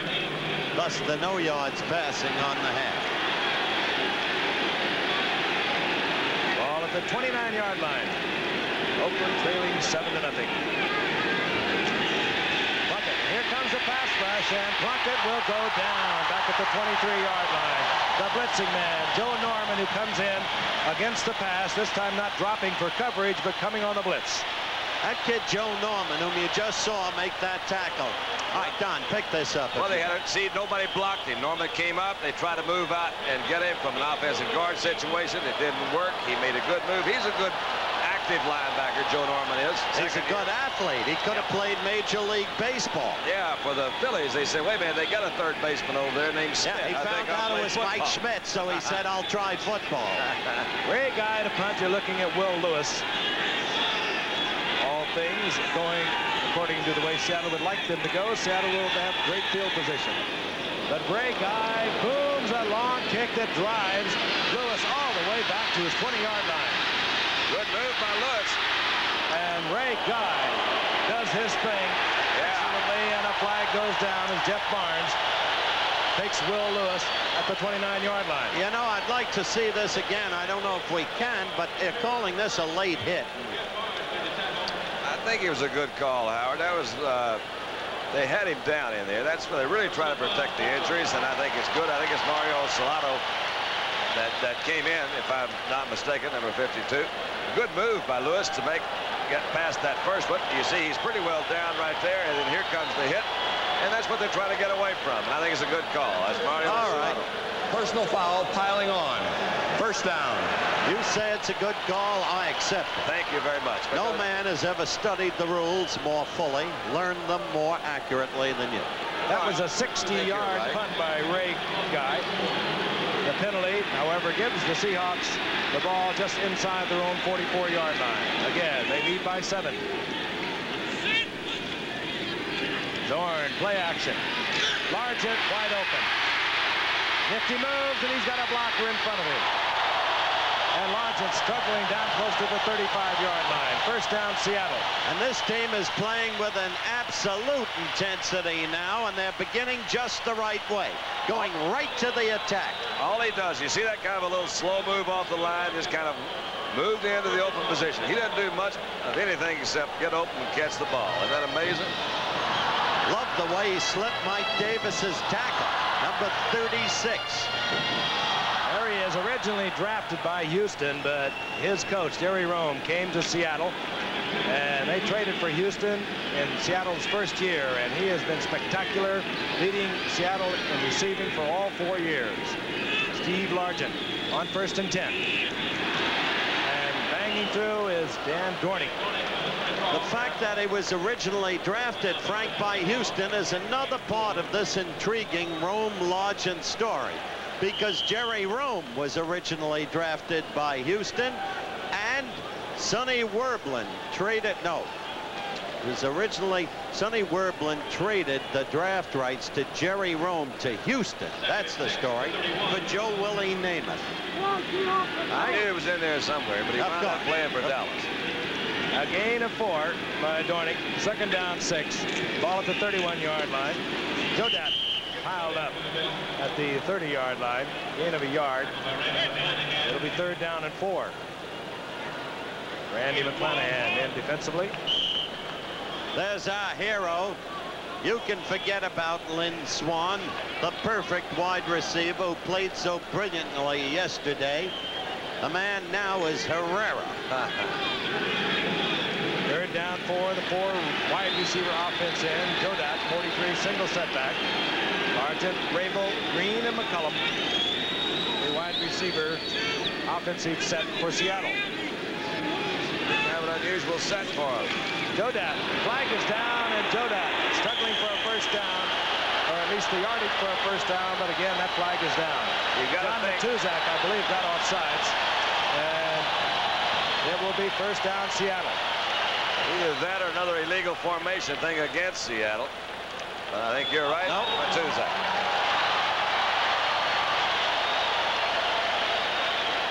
Jodat. Tom Flores moving down to the 25-yard line. You know, Flores threw 6 touchdown passes, which is still an Oakland Raider record against Houston. He came out of Fresno. Encroachment refused. First down. There you go. Tom Flores is the kind of guy. He was at Fresno City College, went to the, what was it, those days, COP, broke a lot of Eddie LeBaron records. Now it's University of Pacific. Been in and out of Oakland, played in Calgary, came back, doing a good job as a head coach in there. Yes, he is. Yes, sir. First and 10 Seattle. They lead 7-0 here in the third quarter. Godet. It's a block from Dorning. Steps inside and gets good yardage inside the 20 down around the 19. Good block by Dornick out in front of Jodat, and Jodat read it beautifully. Frankie hit it. He made good move as Jodat came through and doing a pretty good job on Matuzak. He doesn't know where they're going in there. There was a little jump move coming across some of his own guys. Was finally brought down by Burgess Owens, number 44, Jim Jodat. He really does like it up here. He says, I've got a whole new lease on my football life. Pick up at 7. It'll be second down and 3. The ball at the 18-yard line. McCullum up at the top of your screen. Wide receiver for Seattle. Dorn. Going for McCullum. Drills him perfectly right in front of Lester Hayes. Oh, that was beautiful. That's passing the way Sid Gilman loves it. You go out in that 14 to 17-yard range, you come back a couple of yards, perfect timing pass, hit. Well, that's true, and he's working on a guy named Lester Hayes out of Houston, Texas. Who's all pro. And see, Hayes has terrific position on him, and that ball was well thrown, and the point you made is to come back for the ball. That's what McCullum did.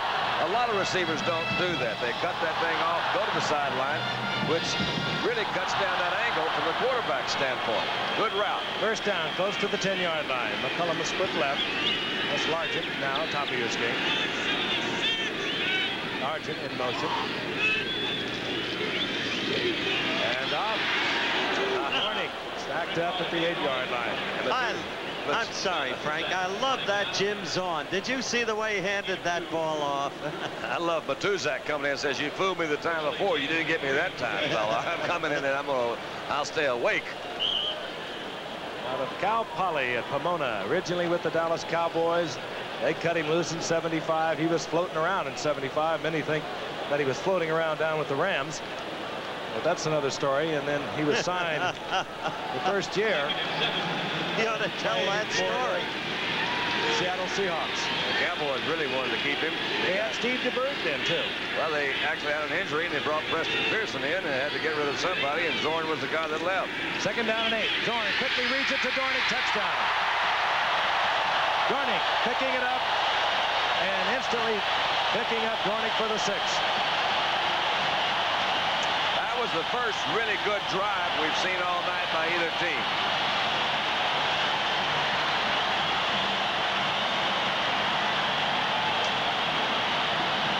I think he hit it. He got a blitz from the outside. That was Ted Hendricks, number 83, that came in. If Ted Hendricks had not blitzed, this would be his man, Dan Dornick. So since he did, nobody was there to cover Dan. You can live by the blitz, and you often die by the blitz. I've heard that. It's also true. Herrera, conversion, and Seattle out on top, 14-0. Keep in mind, in 3 of the 5 games Seattle has lost here in the Kingdome this year, they have led going into the 4th quarter. It's not over. From the genius of Datsun. Datsun 810 Maxima, a luxury sedan of sheer brilliance. Touch the outside, the inside, lights up. Seek and scan stereo in digital.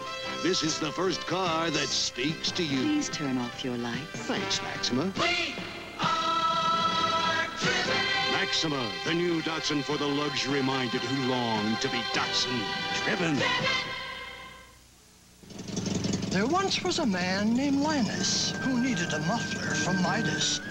When lo and behold, his shocks broke in a hole. And then as fate would have it, his brakes had it. Then Linus needed more than a muffler from Midas. But he didn't despair. He knew brakes and shocks were there at a price that would be more than fair. The moral of this story is easy to recognize. For mufflers, brakes, and shocks, it pays to Midasize.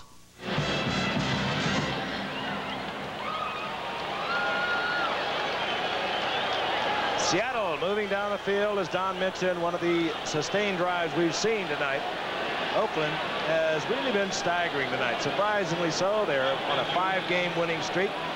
Included in those 5 wins were victories over San Diego, over the Pittsburgh Steelers, They're down 14-0 with 8:52 remaining in the third quarter. Herrera will kick off. Ira Matthews and Art Whittington deep. And the victory over the Seattle team in Oakland, 33-14. Herrera this time bangs it into the end zone, taken by Ira Matthews. Matthews met severely at the 17-yard line by Terry Reneker. Gets out to about the 18, and now we'll see if Oakland can generate something a little more than these drives that they have had thus far tonight. Well, that represents their futility tonight. I don't think I have ever seen an Oakland team so futile on offense, and yet there are the 5 consecutive victories, the great play by Plunkett, which has not manifested itself tonight. Maybe Rozelle is right. Anybody can beat anybody on any given day. Well, we know one thing. Pete wouldn't lie to us. Actually, it was Bert Bell who said that. No, but Pete adopted it. 1st and 10. Plunkett. Cliff Branch tries to get back in front of defender Keith Simpson. He could not do so. Incomplete. Cliff Branch. He's been around for a while. Simpson was back there. You look at Plunkett. Cliff Branch is one of those guys that was one of the real speedsters that came in. Actually, the first Texas high school athlete to ever run a 9.300. Now, that's been a few years ago, but Cliff still is the kind of guy that brings in that blazing speed. He is having a tremendous year, Don. Yeah, came out of Houston, goes to Colorado, comes in here. He's been around for a number of years, but he does have that deep threat that you've got to respect.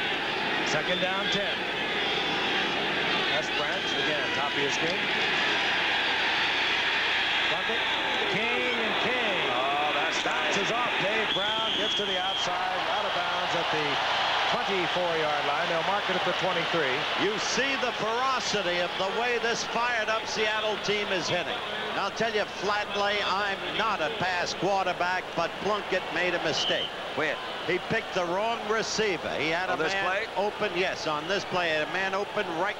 Look, in the middle there. Number 30. Well, of course, Kenny's open too, and I think, you know, when you go to Van Egan has been there for a while, but you really want to try to get the ball to Kenny King because he does have that speed we've been talking about. Except that he was double covered. There were free safety was there to help out. 3rd down 6. 3 wide receivers in for Oakland. Pressure on Plunkett, and he has to turn it loose, and he does so to Arthur Whittington. Whittington will be short of the 1st down. Bill Cook defensively was pressuring Plunkett. And the Seattle defender is slow to get up. Now on his feet, number 55, Michael Jackson, and the crowd roars their approval for their defensive unit. I've been very impressed with the Seattle defense, which I was told and led to actually look at the stats. They haven't really been that effective all year, but they certainly are aggressive. I'll say that. They've been hitting a lot. They've been 12th in their conference through 10 games. And doing a good job tonight, too, Shake. They are. Ray Guy to hit. Will Lewis settles in, and he settles in way back, close to his 25-yard line. Lots of respect for Ray Guy. Ray Guy, he'll run it out, and he'll get the first down easily. Turnabout is found on 4th down. Ray Guy out of bounds. He is all the way down to the 49-yard line of Seattle, and he shocked everyone. We told you earlier, this guy is the 3rd-string quarterback. He's a great athlete. Look at it again, Don. Well, Howard, look, I mean, this guy doesn't run like a kicker, doesn't run like a quarterback. He runs like a heck of a good athlete that can pick him up and put him down. He is a good athlete. He sure is. And I think this was designed all the way along. He was trying to get a little fake to the inside to get to the outside. So he said, look, we saw Herrera in the 1st half. Let me show you something here in the 2nd half. I got some moves, too. Now it's a football game. Plunkett on 1st down. Wide opens Chandler. Oh, yeah. And Plunkett picks out Chandler, and Chandler gets inside the 20-yard line of Seattle. Very good throw, too. Flag goes down. Late hit. Must be against Michael Jackson. He's the guy that's doing the oh. Yeah, Michael Jackson. Michael Jackson is really exercised. He's going to get a personal foul. Plunkett threw a good ball that time. He had some time to throw. Looked him off to the left. Came to Chandler coming over the middle. Let's see if we can pick up what the personal foul was. They're calling it on Defense, 55. Personal foul, first down. Well, if you're going to do it, he didn't do it very badly, but they're still calling it when we're getting in there late. Well, I thought it was a perfectly proper call. I said, now we'll see what Oakland is made of, and it was Seattle who scored. Now we'll see what Oakland is made of. Frank told it like it was. The game is far from over. I think that was a questionable call myself. Very definitely. He'll throw the football, Whittington will. If he can get behind this pickup here, will score. He's got it. Look out. Touchdown. Arthur Whittington was going out on the option to the right, circled back. It was almost like he was running on a punt, picked up a picket line of blockers into the end zone. Well, the folks in Cuero, Texas will be happy tonight, and so will the old ponies of SMU. Now, they've worked on this play for weeks at a time. It's called a fake halfback option pass. Go to the right, stop, and run back to the left. What a weird game. Yeah, Chandler threw a really strong block right there to break him. Now we're getting the scoring we expected in the beginning. Go get him, Arthur. Chris Barr on for the conversion.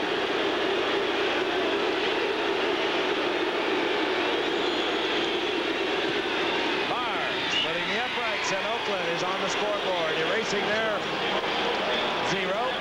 7:03 remaining in the third quarter as the youngster from SMU has put Oakland on the scoreboard. We'll be back. 14-7. Chris Barr to kick.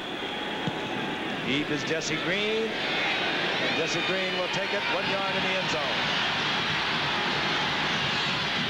And now Oakland appears to be fired up. Ray Guy running out of punt formation for a 24-yard pickup.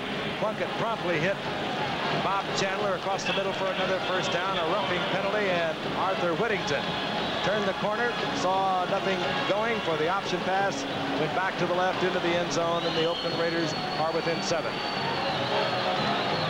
How much of the Ray Guy run, in your view, Frank, was done by design? His ability to read the defense? I think that's how he determines whether he's going to go or not. On 1st and 10. Zorn gets the screen off to the tight end, John Sawyer. That was set up nicely. Sawyer pulling ahead about a yard short of a first down. Mike Davis tripping him up. That's terrific. John Sawyer's had a good year for Seattle. He missed all of last season with a hamstring pull. He was with the Oilers. You'll remember he was with the Oilers, the kid from Baker, Louisiana. All of a sudden, the Oilers have other tight ends and a 2 tight end offense, and this kid's found a home here. Is it Baker, Louisiana, or Mississippi? Where's he born from? Louisiana. Second down, less than a yard. And off is Jodat. Jodat has the first down after the 30-yard line. Jim Jodat having a big night on the ground for Seattle. That's really a plus for an offensive unit when you can pick up 8 or 9 yards on a pass to be able to come back and let that offensive line say, look, we've got to have 2 or 3 yards. Let's go with this first down. Give it to a guy like Jodat and let him push it out. That's awfully nice. That's how you keep those drives going. You don't have to depend that much on the pass. 1st and 10, 30-yard line. 5:30 remaining in the third quarter. Steve Largent, top of your screen, wide receiver for Jim Zorn. And Jodat drives it up the middle again, gets a couple. It'll be 2nd down and 8. Seattle with a 4-6 record. They still do not, however, feel they're out of the AFC Western race, probably because so many of these divisional teams will meet in divisional games. Frank, you and I were watching the Jack Patera show, and he explained that to the audience. He had it all worked out. Yeah, it's like the Seahawks have to play Oakland, they have to play San Diego, they have to play Denver, and he says now, you know, really, all those statistics, if we beat all these people, they also have to play Dallas, that we can still win it. So he has it all figured out statistically. It still works. 2nd down and 8. You saw the futility of the offense for Seattle in the late going of games like I got a moment ago. Jodat makes a good move to the inside and gets another first down out over the 40-yard line. Nifty piece of running by Jim Jodat. That's just a play. I really believe they're not going to run that often. I think they're running it specifically against this defense because they found a hole there. They're split very wide. They got Jodat set out in a fairly wide halfback position. They just hand it off to him straight away. Look at the split in this line. Matuzak goes to the inside, holes in there. So they're giving it to Jodat. You've got a one-on-one block on Rod Martin, and you let that running back, Jodat, take his hole. He's going to pick up some yardage.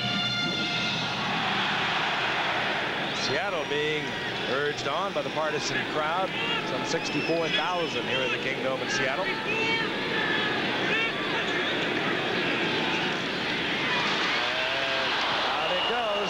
To John Sawyer, and they're going to say incomplete. Did you see Cedric Hartman on the sideline pick up the fumble and start toward the goal? Attaboy, Cedric. Hey. That, of course, the reference to the proposed move by the Oakland Raiders to Los Angeles. The Raiders have fallen off in attendance for the first time in 11 years. They've not been sold out. IRA fans, of course, in Oakland. There's even a threat of a demonstration for our Monday night game that we have there December 1st between Denver and Oakland. Fans calling for some of the fans to stay out of the stadium the first 5 minutes of that game. Second down 10. Zorn. Rabel comes down with it. That's when you know you got it going. It's like last week on the tip pass to Mike Barber. Well, you know what it reminds me of?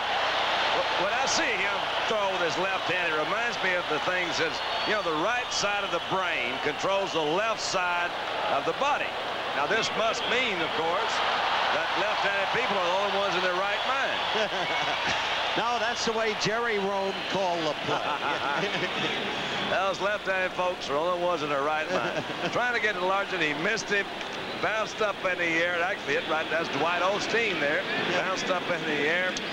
And fortunately for Seattle, we had Steve Rabel there in position. First and 10, the ball at the 39-yard line of Oakland, and Jodat runs into a peck of trouble over the left side.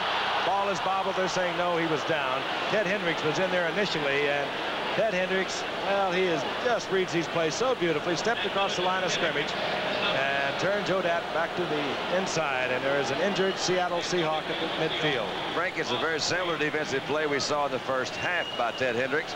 When they came in, they're just not blocking that play. That's a situation that I think when the plays come in from the sideline, this is where it can limit the quarterback a little bit. That play comes in. I don't think he's as likely to change that play as if he had called a play in a huddle and comes up and sees that defense. He missed that defense, and there's Bob Bucher again. Dan Dornick, the injured Seattle Seahawk, will be back in a moment. The University of Washington in the evenings. Teammates, meanwhile, second down and 12. The ball at the 36-yard line of the Oakland Raiders. 14-7. The Seahawks over Oakland.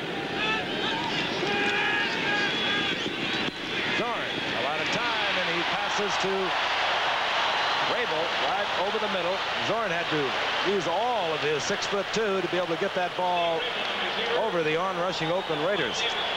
Rabel had good position that time on Mike Davis on the inside. Mike couldn't do much but come over his shoulder and make the tackle, but Rabel worked his way inside, got between the defensive man and the quarterback, and it was drilled in there very effectively. Close to the first down, and we'll have a measurement. We've talked a lot as we await the measurement about Largent, about McCullum, but how about Rabel, Don? Well, Rabel is doing well, but, you know, he really... They got a first down there. He missed a couple of passes earlier in the ball game that I thought should have been caught. One of them was a little bit wide. Then one of them hit him right in the middle. So he's the kind of guy, fifth year, as you see from Georgia Tech, who's a good defense, I mean, a good offensive receiver. But he doesn't have that consistent eye-hand coordination that a guy like Largent does. He had the big one on the deflection. Well, you know, I didn't think about that. Maybe he does, come to think about it. Ball inside the 29-yard line. First down and 10. McCullum adjusts at the bottom of your screen. And Larry Brinson, who has replaced Dornick, piles ahead for a couple of yards. It'll be 2nd and 8, and we have been informed that Dornick suffered a possible hip pointer. Look at those stats. Time of possession. Oakland has, relatively speaking, been without the football. And they're only 7 points down. That's right. Saw a good shot that play before with Matt Millen, the young quarterback we've spoken of earlier tonight. He really is an enthusiastic fella coming in there from linebacker position, number 55. All at the 27-yard line, marked there, so we'll call it 2nd down and 9. 4-man front for the Raiders. This is Brinson and the former Cowboy. It's inside the 21-yard line. Nifty gain by Brinson of about 7, taken there by Rod Martin. Short of the first down by a couple. Big down, and Jack Patera knows it.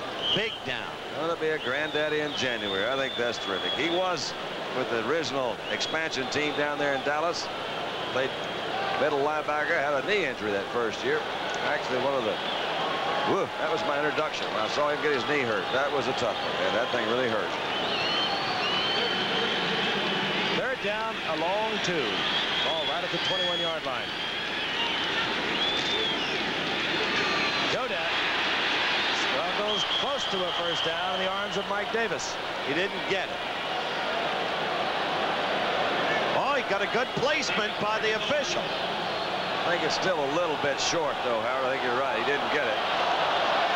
It'll be 4th down. And the measurement has been called for, but I do believe he is a few inches short of the first down. And Jack Patera is saying, hey, how much? They'll get a chance to think it over, make their decision while the yardsticks come out. Well, Frank, I don't think Jack can pull any tricks this time because he can solidify this game with a field goal. Or close to do that. 4 seconds left in the quarter. They'll start the clock. Herrera is now coaching. Well, when you're hot, you're hot. Wants to know if he wants a square out or a zig in. They will not.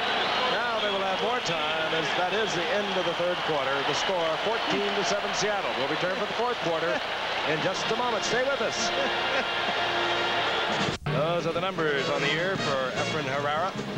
16 of 23. He came to Southern California when he was 16 years old out of La Experiencia, Mexico, near Guadalajara, and attended La Fuente High School in La Fuente, California. That was 3 years ago. He had the run-in with Dallas management, and that's when he came to the Seattle Seahawks, and he's been a favorite ever since. Keep in mind, Zorn is the holder. We doubt if we'll see any trickery at this point as we begin the 4th quarter. That's what I said the time before.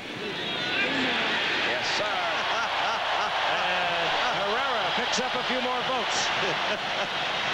On the other hand, they may have wasted him as a wide receiver.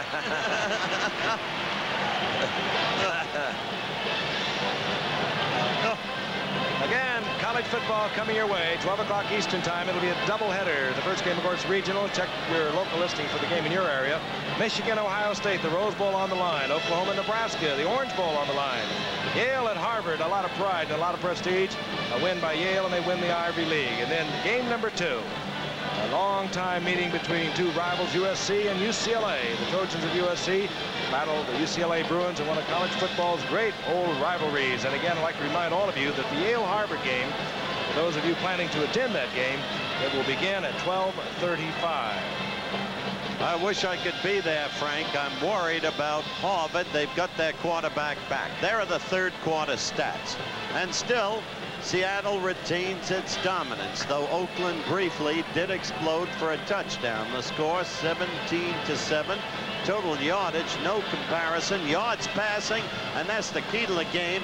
It has not been an effective night for Jim Plunkett. Again, we'll remind you, 3 of the 5 games Seattle has lost here in the Kingdome this year. They have led in the 4th quarter. Deep, Ira Matthews, 43. Art Whittington, who returned 190 yards a week ago against Cincinnati. And Herrera will kick off.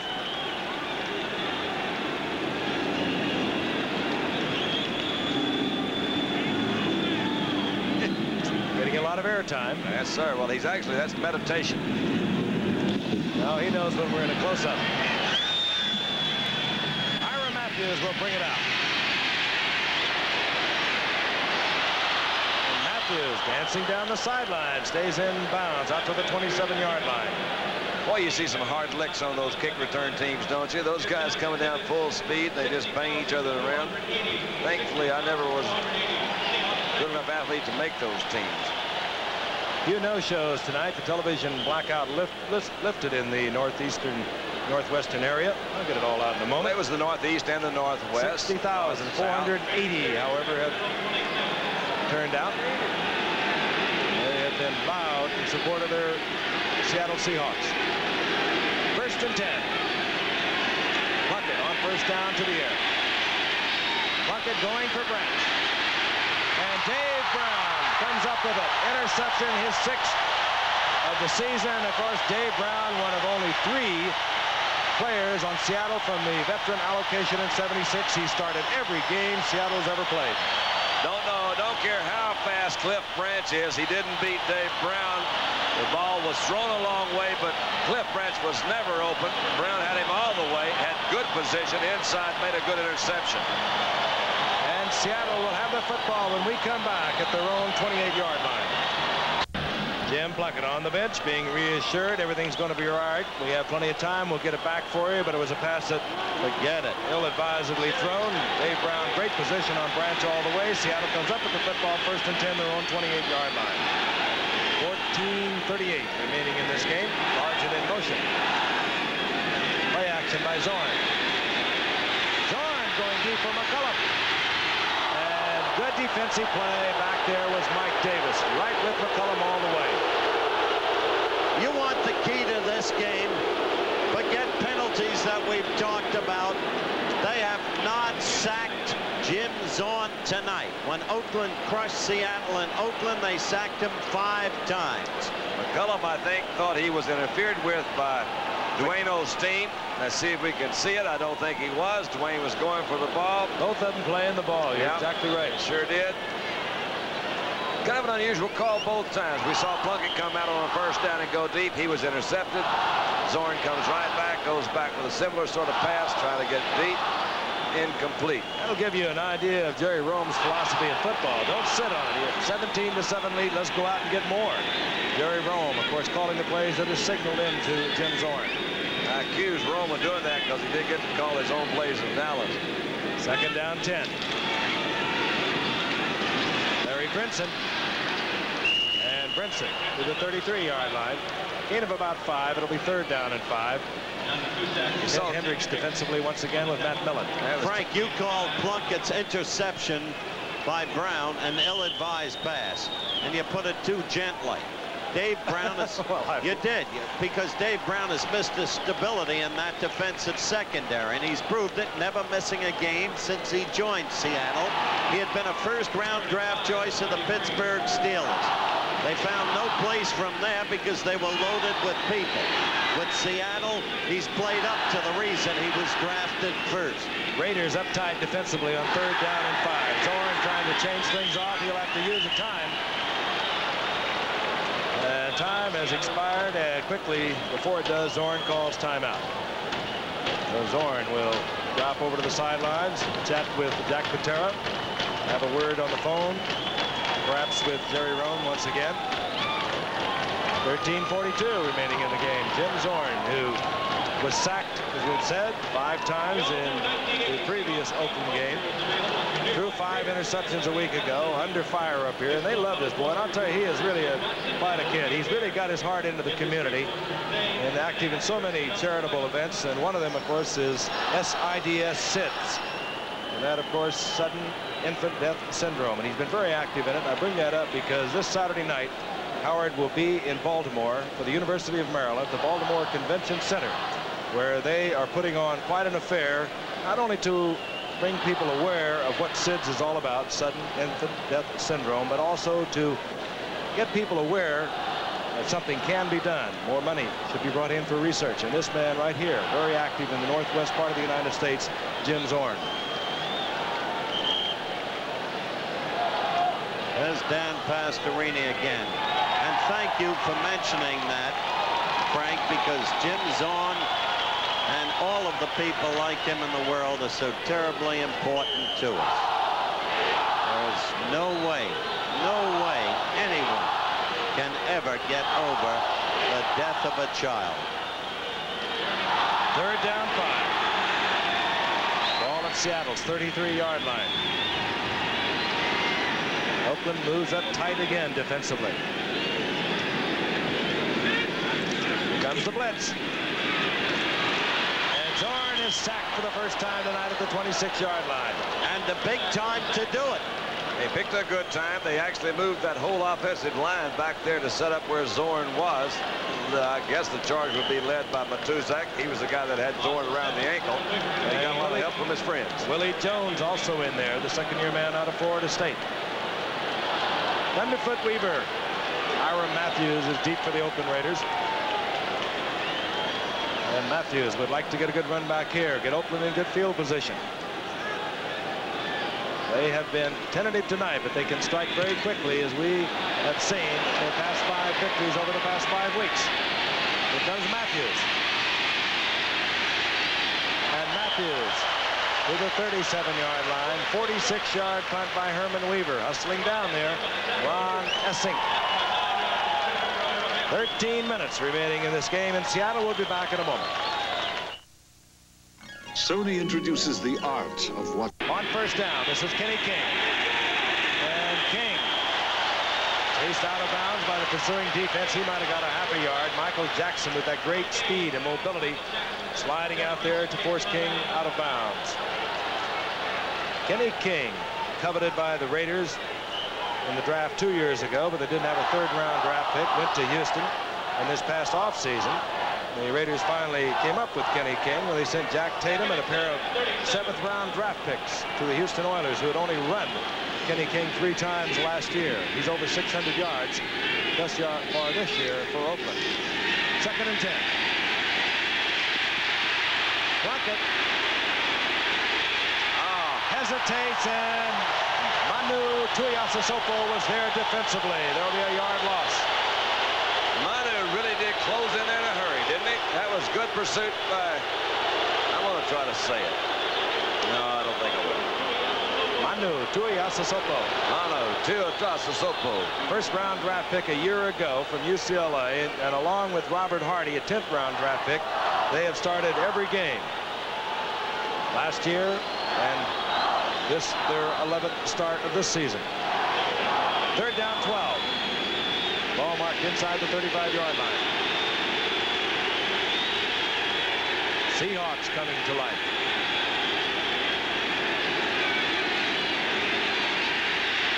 Good protection. Plunkett trying to go to Chandler, incomplete.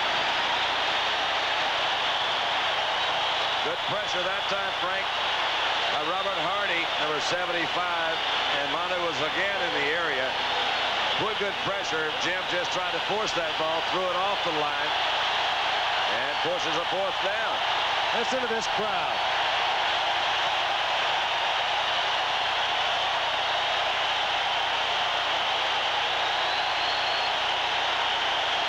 This adulation for a team that's 4-6 on the season. Will Lewis has dropped deep to await the kick of Ray Guy, and I mean Lewis is very deep. And Guy bangs off another beauty. Lewis inside his own 20.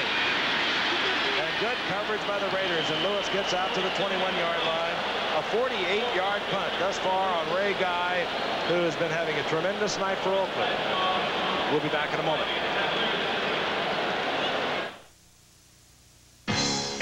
He won that competition, which was a surprise to everybody, I think, except to Jennings. He said, I knew he had it all the way. 2nd and 7.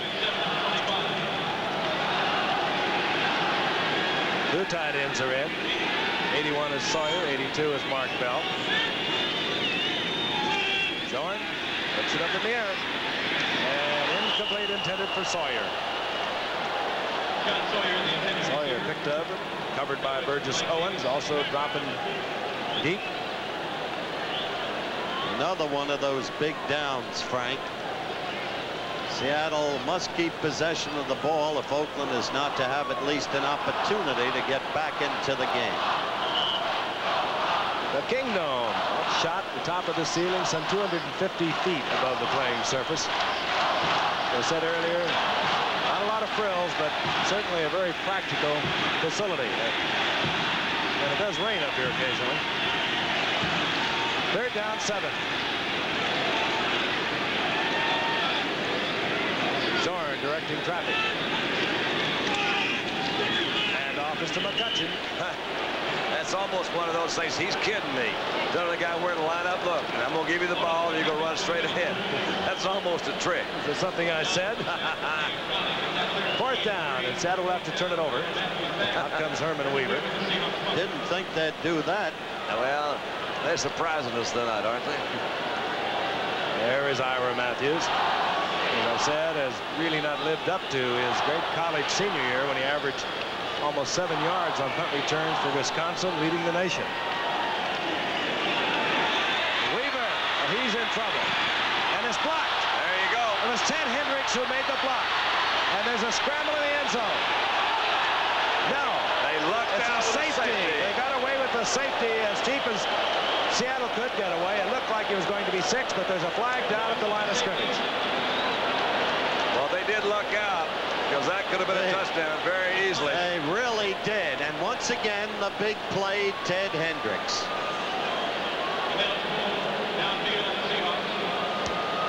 Ineligible receiver, downfield, on the punt, refused, safety. 2 points racked up for the Oakland Raiders, and they'll get the football back on the free kick from the 20. Well, now, it was not a bad snap.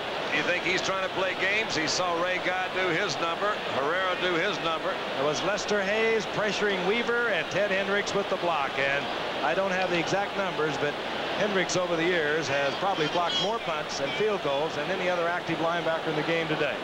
I think actually he has, Frank. I don't have the numbers either, but it seems like I read that somewhere. And at 6'7", you're not going to be too surprised, because he does have the long arms to get up there and do it. Tell you another thing about him. He's played in 169 consecutive games. Durable, a brilliant diagnostician on the field. He's been all over the field tonight, having just another superb year for Oakland. He was a defensive end at the University of Miami in Florida. Baltimore drafted him, translated him into a linebacker. He was the defensive player of the year when the Baltimore Colts won the Super Bowl 16-13 over the Dallas Cowboys. He is a great veteran. He's got a nose for the football. He's got a reach that goes to the sky. He makes the big plays. 6'7". Ted Hendricks went off to Green Bay for a couple of years before coming to Oakland in '75. And Herman Weaver will put it into play from his own 20-yard line. Ira Matthews and Keith Moody have dropped for the Oakland Raiders.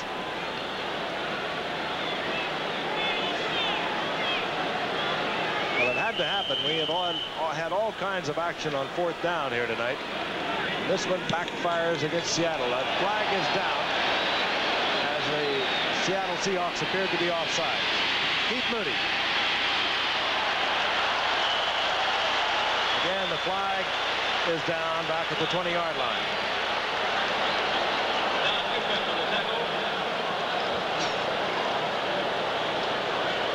They mark the ball until they can talk it over and see whether or not Oakland would like to try another run back, and I'm sure they will. Frank, as we look back at that play, I think Hendricks would have had the football for a touchdown. Kicking team, offside, 5-yard penalty, free kick. But just at that moment, a Seattle body came hurtling in, and that moved the football away. Wasn't that number 86 back in the game? It could well have been. Happy birthday, Thunderfoot. I just thought it was Jacob Green back in the game at the most precisely right moment.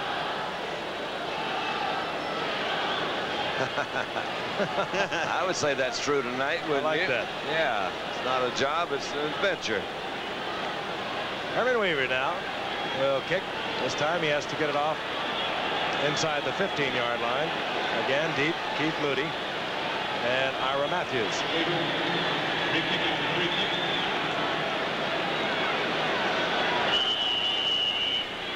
10:18 remaining in the game. Score is now 17-9 the Seahawks. Keith Moody. Got some open.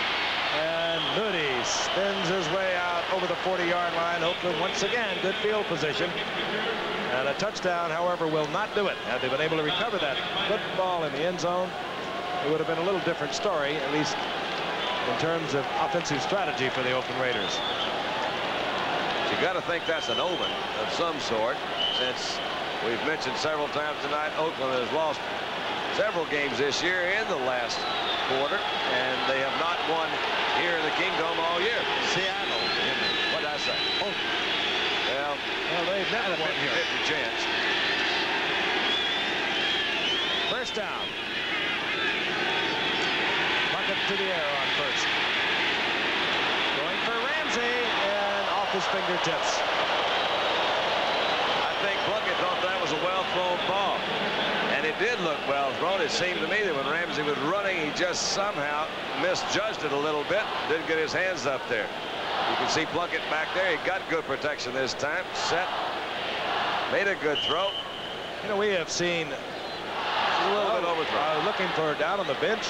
Raymond Chester appears to be all right. And he has seen very little action here in the second half. That's a good point. I don't understand that. He, of course, did a great year a year ago. They kept him, sent Casper to Houston, and he's out of the game. Flags are down. Plunkett just bombing away. This time it's complete, and that's Derek Ramsey. And he's got himself almost a touchdown. They will not take that offside. Oh, they sure won't. And now you see in action why they traded David Casper. As great as David is, they've got Chester, they've got Ramsey, they believe in young Todd Christensen. Oftentimes you see this happen. The defense knows they've committed a foul. They know there's going to be a penalty. There's just a slight hesitation. The ball is well thrown, but man, he is wide open down there. Who in the world is supposed to cover him? It's certainly not going to be that linebacker. That's Michael Jackson. It's not going to be Jackson who's going to cover him all the way. Or maybe it is. If it is, Jackson sure could keep up with it. Oftentimes, double coverage on both outside men will result in a linebacker trying to go all the way with the tight end. But Derek Ramsey, we talked about him earlier, has very fine speed, as does the other tight end, Raymond Chester. Got ourselves a football game. Van Egan. No. No, I don't think even the second effort got it for him. Only thing you can save him down here is a fumble. And Tom Flory says just punch it in. Don't fumble. 9:30 and the clock is moving, remaining in the game. Jim Plunkett not having a good night, but staying in there. Keeps hammering away and finally got Ramsey to the one. Van Egan. No. Crowd will go bananas over this.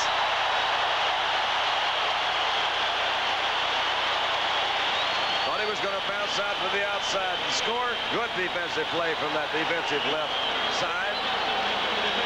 You can almost see Van Egan. Who are those guys? Less than 9 minutes left now. The clock begins to work. 17-9. Seahawks in the lead. 3 setbacks in now. Kenny King, Mark Van Egan, and Derek Jensen. That's Jensen. He'll adjust into a wingback spot. They should go right. Touchdown. Yep. Van Egan. And the Raiders get in from the one on their third effort. A conversion away from a 1-point lead now.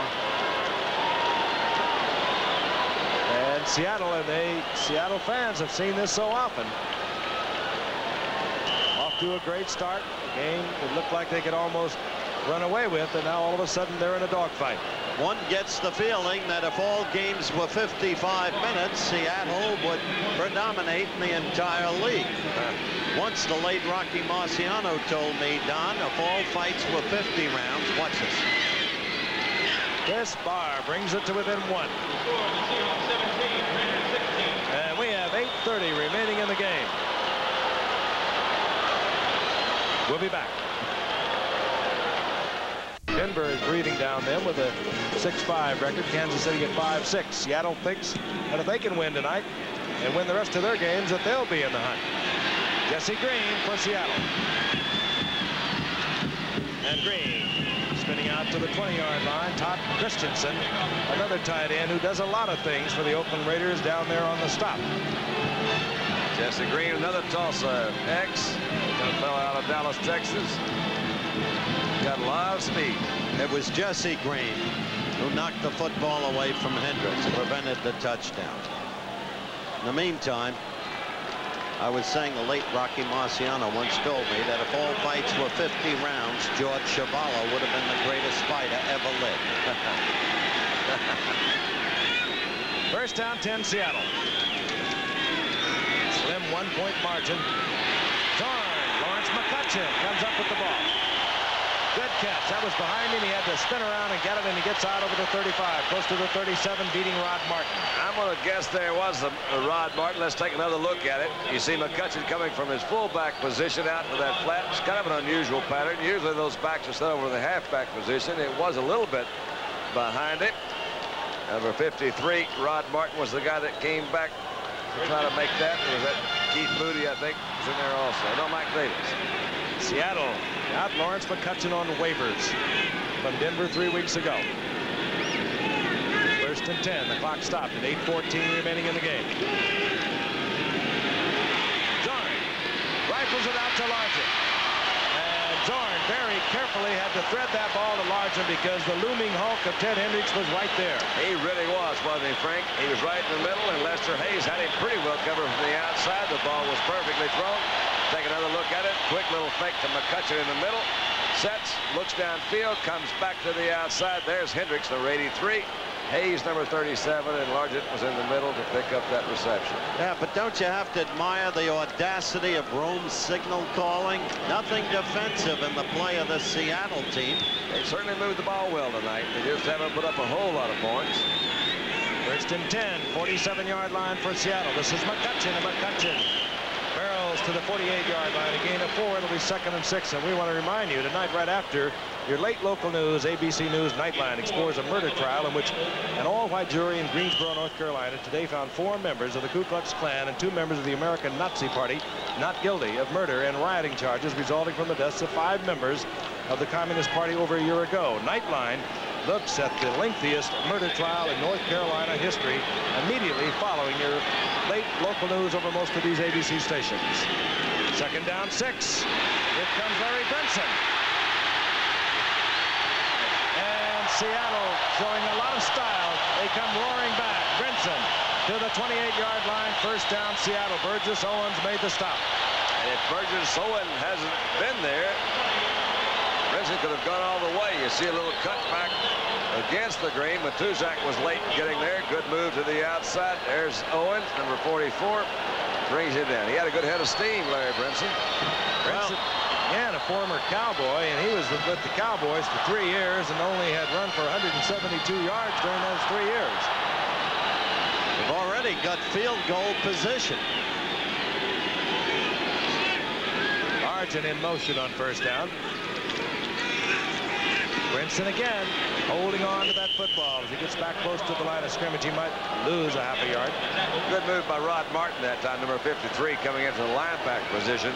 He was playing over a block of the left tackle, number 72, Lewis Bullard, but he at least slowed him down so he could get some help from his friends on the inside. Seattle has now had 39 rushing plays. Every time they have had 40 rushing plays in a game. This is their history. They have won the football game. 2nd down, a little more than 10 to go for the first, and the seconds are ticking off the clock. We're inside 5.5 minutes remaining.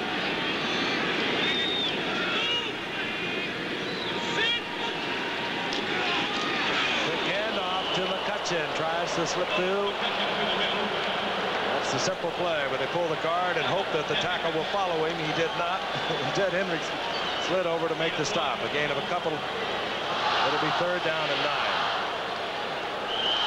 It's a fairly interesting statistic you're talking about, that Howard. They've won every game in which they've rushed 40 times or gained 200 yards rushing.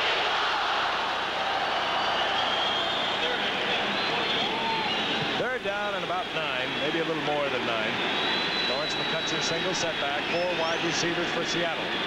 And Oakland has tended to blitz on this situation.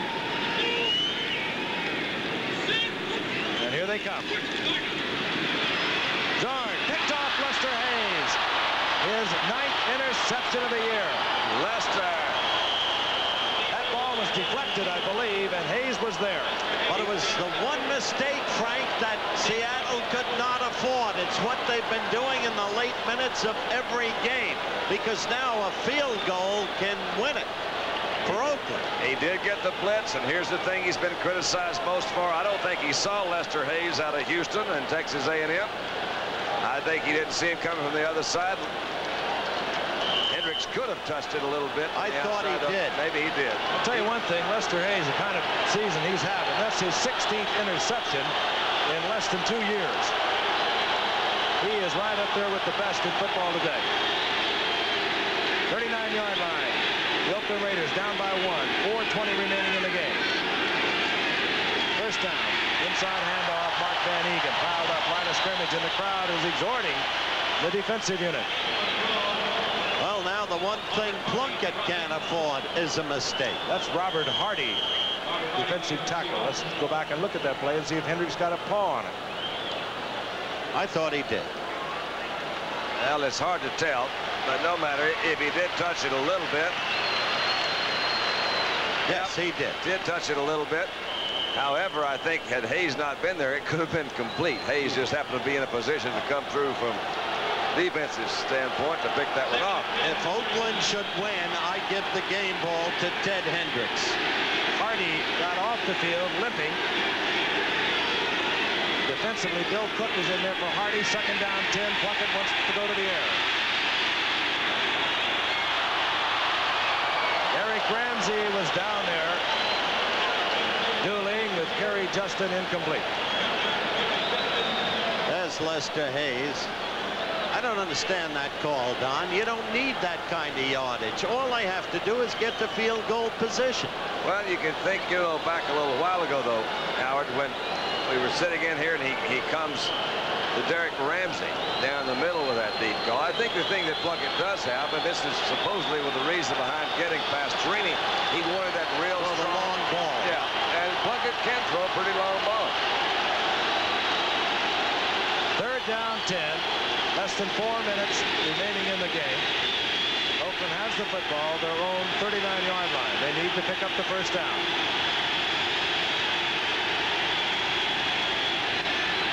Awfully big play right here. Plunkett can run for it. He slips, drops the ball.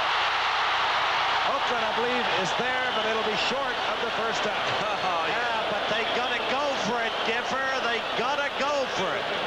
You hate to see Plunkett drop the ball. He had the opening and probably had a first down. That's right. It's almost embarrassing. I hate to see quarterbacks do that. You know, he doesn't speak well of the trade. Nor did he get good placement from the officials on the football, so they got a couple of yards to go. A little more than a couple, then it'll be 4th down. He just stumbled, fumbled, and fell right there. This is what you call your basic character builder, this play. Showtime right here in the Kingdome. 4th and 3. Seconds ticking away. 3 minutes remaining in the game. Roll out. Plunkett, first down. He got it. And he held it. He said, I learned something on that last run. He tucked the ball in a little closer to you. That was a character builder, wasn't it? He had fumbled 3 times during the course of the game. Now, as the seconds tick off, 2 minutes and 30 seconds. Oakland has 3 timeouts remaining. They also have a very strong-legged place kicker in Chris Barr. He had 2 over 50 yards last year with Cincinnati, so he can reach it if you get the ball inside the 40. 1st and 10. Plunkett, Branch, stepping out of bounds, killing the clock, and also picking up 8 yards in doing so. Clock stopped, 2:08. And we're going to quickly pause 5 seconds, if you can quickly pause 5 seconds and allow your stations to identify yourselves. You're watching KOMO TV for Seattle. Cliff Branch, his first reception of the night with a gain of 8 yards as Oakland moves inexorably closer to field goal range for Chris Barr. Oakland down by 1. Again, a win tonight. And they stay 1 game ahead of the San Diego Chargers in the AFC West.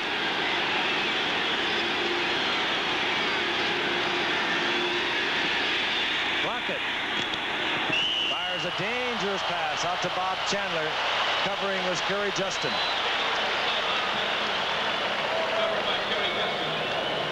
Chandler has been kind of a new threat for them. He's a guy that's kind of come back home to the Bay Area. He's a student in law school, night school. He just ate Seattle up individually in the first game they played, and Seattle, or rather Oakland, beat them down in Oakland. He had 3 touchdown passes in that game. He didn't have to pass on that play. He's got enough time. He only needs a yard for the first down. He could have run for the first down. Heading towards a 2-minute warning. 2:04 remaining in the game. Rams in motion. Whittington gets to the outside. Kills the clock at the 36-yard line. That's what I mean. First and we'll get the 2-minute warning. After watching Bradshaw with Swan yesterday and the way they use the clock, Oakland has all the time in the world. They just don't have to make a mistake. We'll be back in a moment. Now, 4-wheel drive gives you the luxury to go anywhere. 4x4 by Datsun. Introducing the 1981 Datsun King Cab. Off-road, its new Napsy engine gives you more power than last year. And with exclusive reclining buckets, optional jump seats, and a sporty 5-speed stick, this King Cab takes on the city in high style. Datsun 4-wheel driven. It's probably no surprise that most automobile accidents are caused by careless drivers. A reckless few who push up. Man sweats more than a woman. That's why a man needs... The story, it was not an artistic success for the Oakland Raiders, and of course it's not over. 56 seconds remain on the clock, and Seattle will have 1 timeout to work with. Deep is Jesse Green. But it's the kind of a game that a super football team will win when they're playing poorly. And down goes Jesse Green at the 17-yard line. Keith Moody hustling down there for the Oakland Raiders. And now let's see what Jim Dorn can come up with for the Seattle Seahawks. Well, let me say, he has come up with a lot of things over his short term in the NFL. Excuse me, Frank, you just made a statement that is the whole story if Oakland hangs on to win. Because you prove yourself a good team when you win, when you play poorly. And that's the way the score stands now, and Oakland has not played its game. We, of course, will see Oakland again December the 1st in Oakland against Denver. Lawrence McCutcheon, the single setback. Of course, the 4 wide receivers are in. McCutcheon, he'll try to get out inside. And a flag goes down as McCutcheon steps out of bounds at the 25-yard line. They're going to call clipping, I think, that time. It seems so, didn't it? Yeah, I think so. I think they got Sam McCullum that time, it looked like. That's a good point, Frank. I think it's the mark of any champion. We saw Pittsburgh do it yesterday against Cleveland. We're seeing Oakland come back. They did not play well. Statistically, they've really lost this game, but they are ahead of the score. And we saw a mistake right there that's going to throw them back. You also, another thing, on that kickoff return, you see a team come down. Anytime you can hold a team inside the 20. Here's a clip by McCullum. Oh. It was not a hard clip, I will say that. So the guy, he might have had his hand close to his pocket where the yellow flag was, but personal foul, clipping, number 86. Sure, it's easy for you to say. That was intended to clip. Yeah, that's right. Intent. First down, 16. 46 seconds.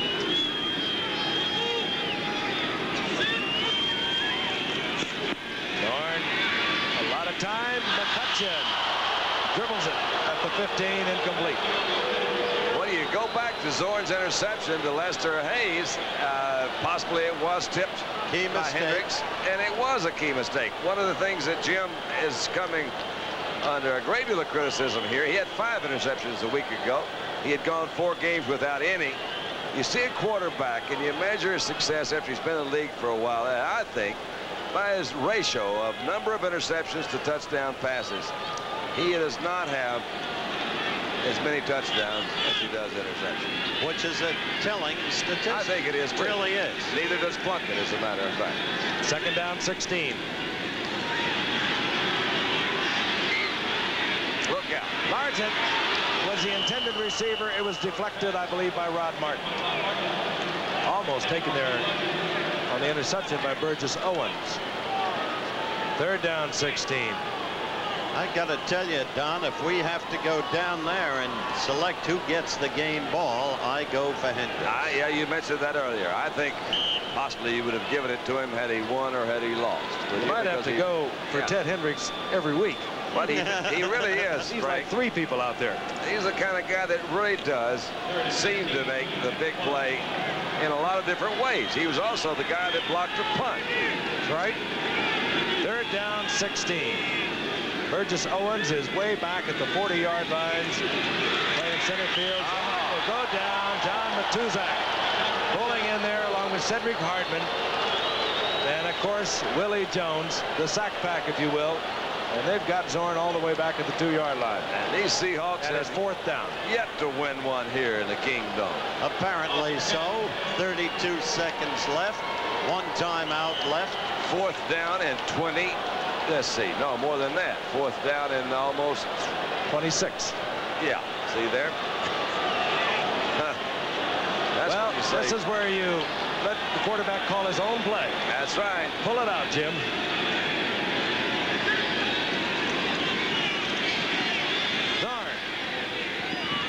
And almost picked off out there by Lester Hayes. And that should do it. 8 seconds.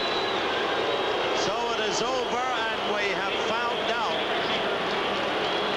And the clock is stopped on change of possession, so we'll have to have another play run on the field. Well, we found out what Oakland's made of, Mr. Gifford. I've said it ever since we saw them. Actually, I saw them on television when they beat up on San Diego in Oakland, and all of a sudden this team with people from, well, left field, if you will, all of a sudden came together as a cohesive group, and they're going to be tough to hit. Well, they really did not play a good football game, but they won it, and I think that's a real key, too, because they are going to play better than this as you go down the line. Here they are again, still on top of the AFC West. One game ahead of San Diego. What a disappointment, too, for Jack Patera. He's under fire up here a little bit, and I think unrightfully so. This is only the 4th year of this franchise, and he has the best expansion, or rather 5th year of the franchise. He has the best expansion record ever in the league. Young team. And he's a solid coach. Sure is. Derek Jensen in motion. Whittington heads for the end zone. And that will be it. And the Oakland Raiders come from well back to defeat the Seattle Seahawks 19-17. And the Oakland Raiders have now won 6 straight. Seattle has lost 4 straight. We'll be back.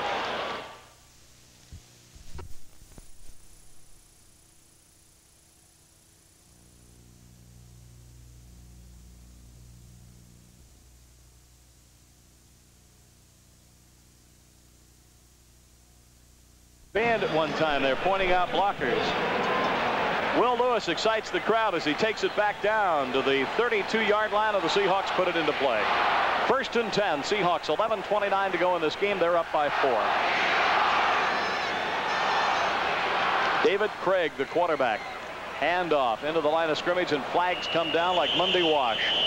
As Tony Benjamin carried but got hung up at the line of scrimmage for not very much in the way of yardage, and the flags will have to take a look and see. Buddy Curry, who's playing a lot of linebacker.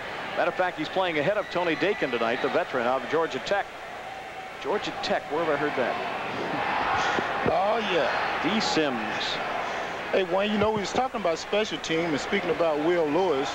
That just goes to show you the more things that you can do, the better your chances are of making this team. That's right. He's playing defensive back and he's running back punts. It's looking good. Same way with Cornell. Cornell is a valuable player on special teams, and he's shown it. Robert's rules of order look like they're in force as the referees meet at the 30-yard line. Face mask, number 69 on the defense. Dale. Face mask violation. They're going to replay the down again. That's the second time in a few minutes. Face mask against one team, something against the Seahawks. I thought it was motion. And so they're going to replay the down again. That's the second time we've seen it. So it'll be 1st and 10 still on the 32. Going along with what David said, making a football team, you're one of two things. You're a super athlete, you're a super catcher, you're a super runner, a great blocker, or you can do a lot of things well. And pro football, the more things you can do is better. Up, we got 3 penalty flags come down as Craig started the play. So we had a little motion, a little offside from somewhere. So things getting a little sloppy, but you get a mixture of rookies and veterans in after only, say, 3 weeks of camp. And you're going to get some mistakes like that. Now we'll see what this call will be. I think that's on Papa Fig, Bob Newton. Think it's on Fig? Yes. Papa Fig got mad the other day. Illegal motion, number 78, the offense, refused, 2nd down. Good call, gentlemen. It was Bob Newton, who stormed out of camp. You know, and just last week, I think it was Sunday, he got mad for a few minutes at Howard Mudd, and it's all straightened out now. And Howard said, I respect Bob, and Bob says, I respect Howard, and I was just mad, wanted to be alone. And Bob's had a tough time in rehabilitation.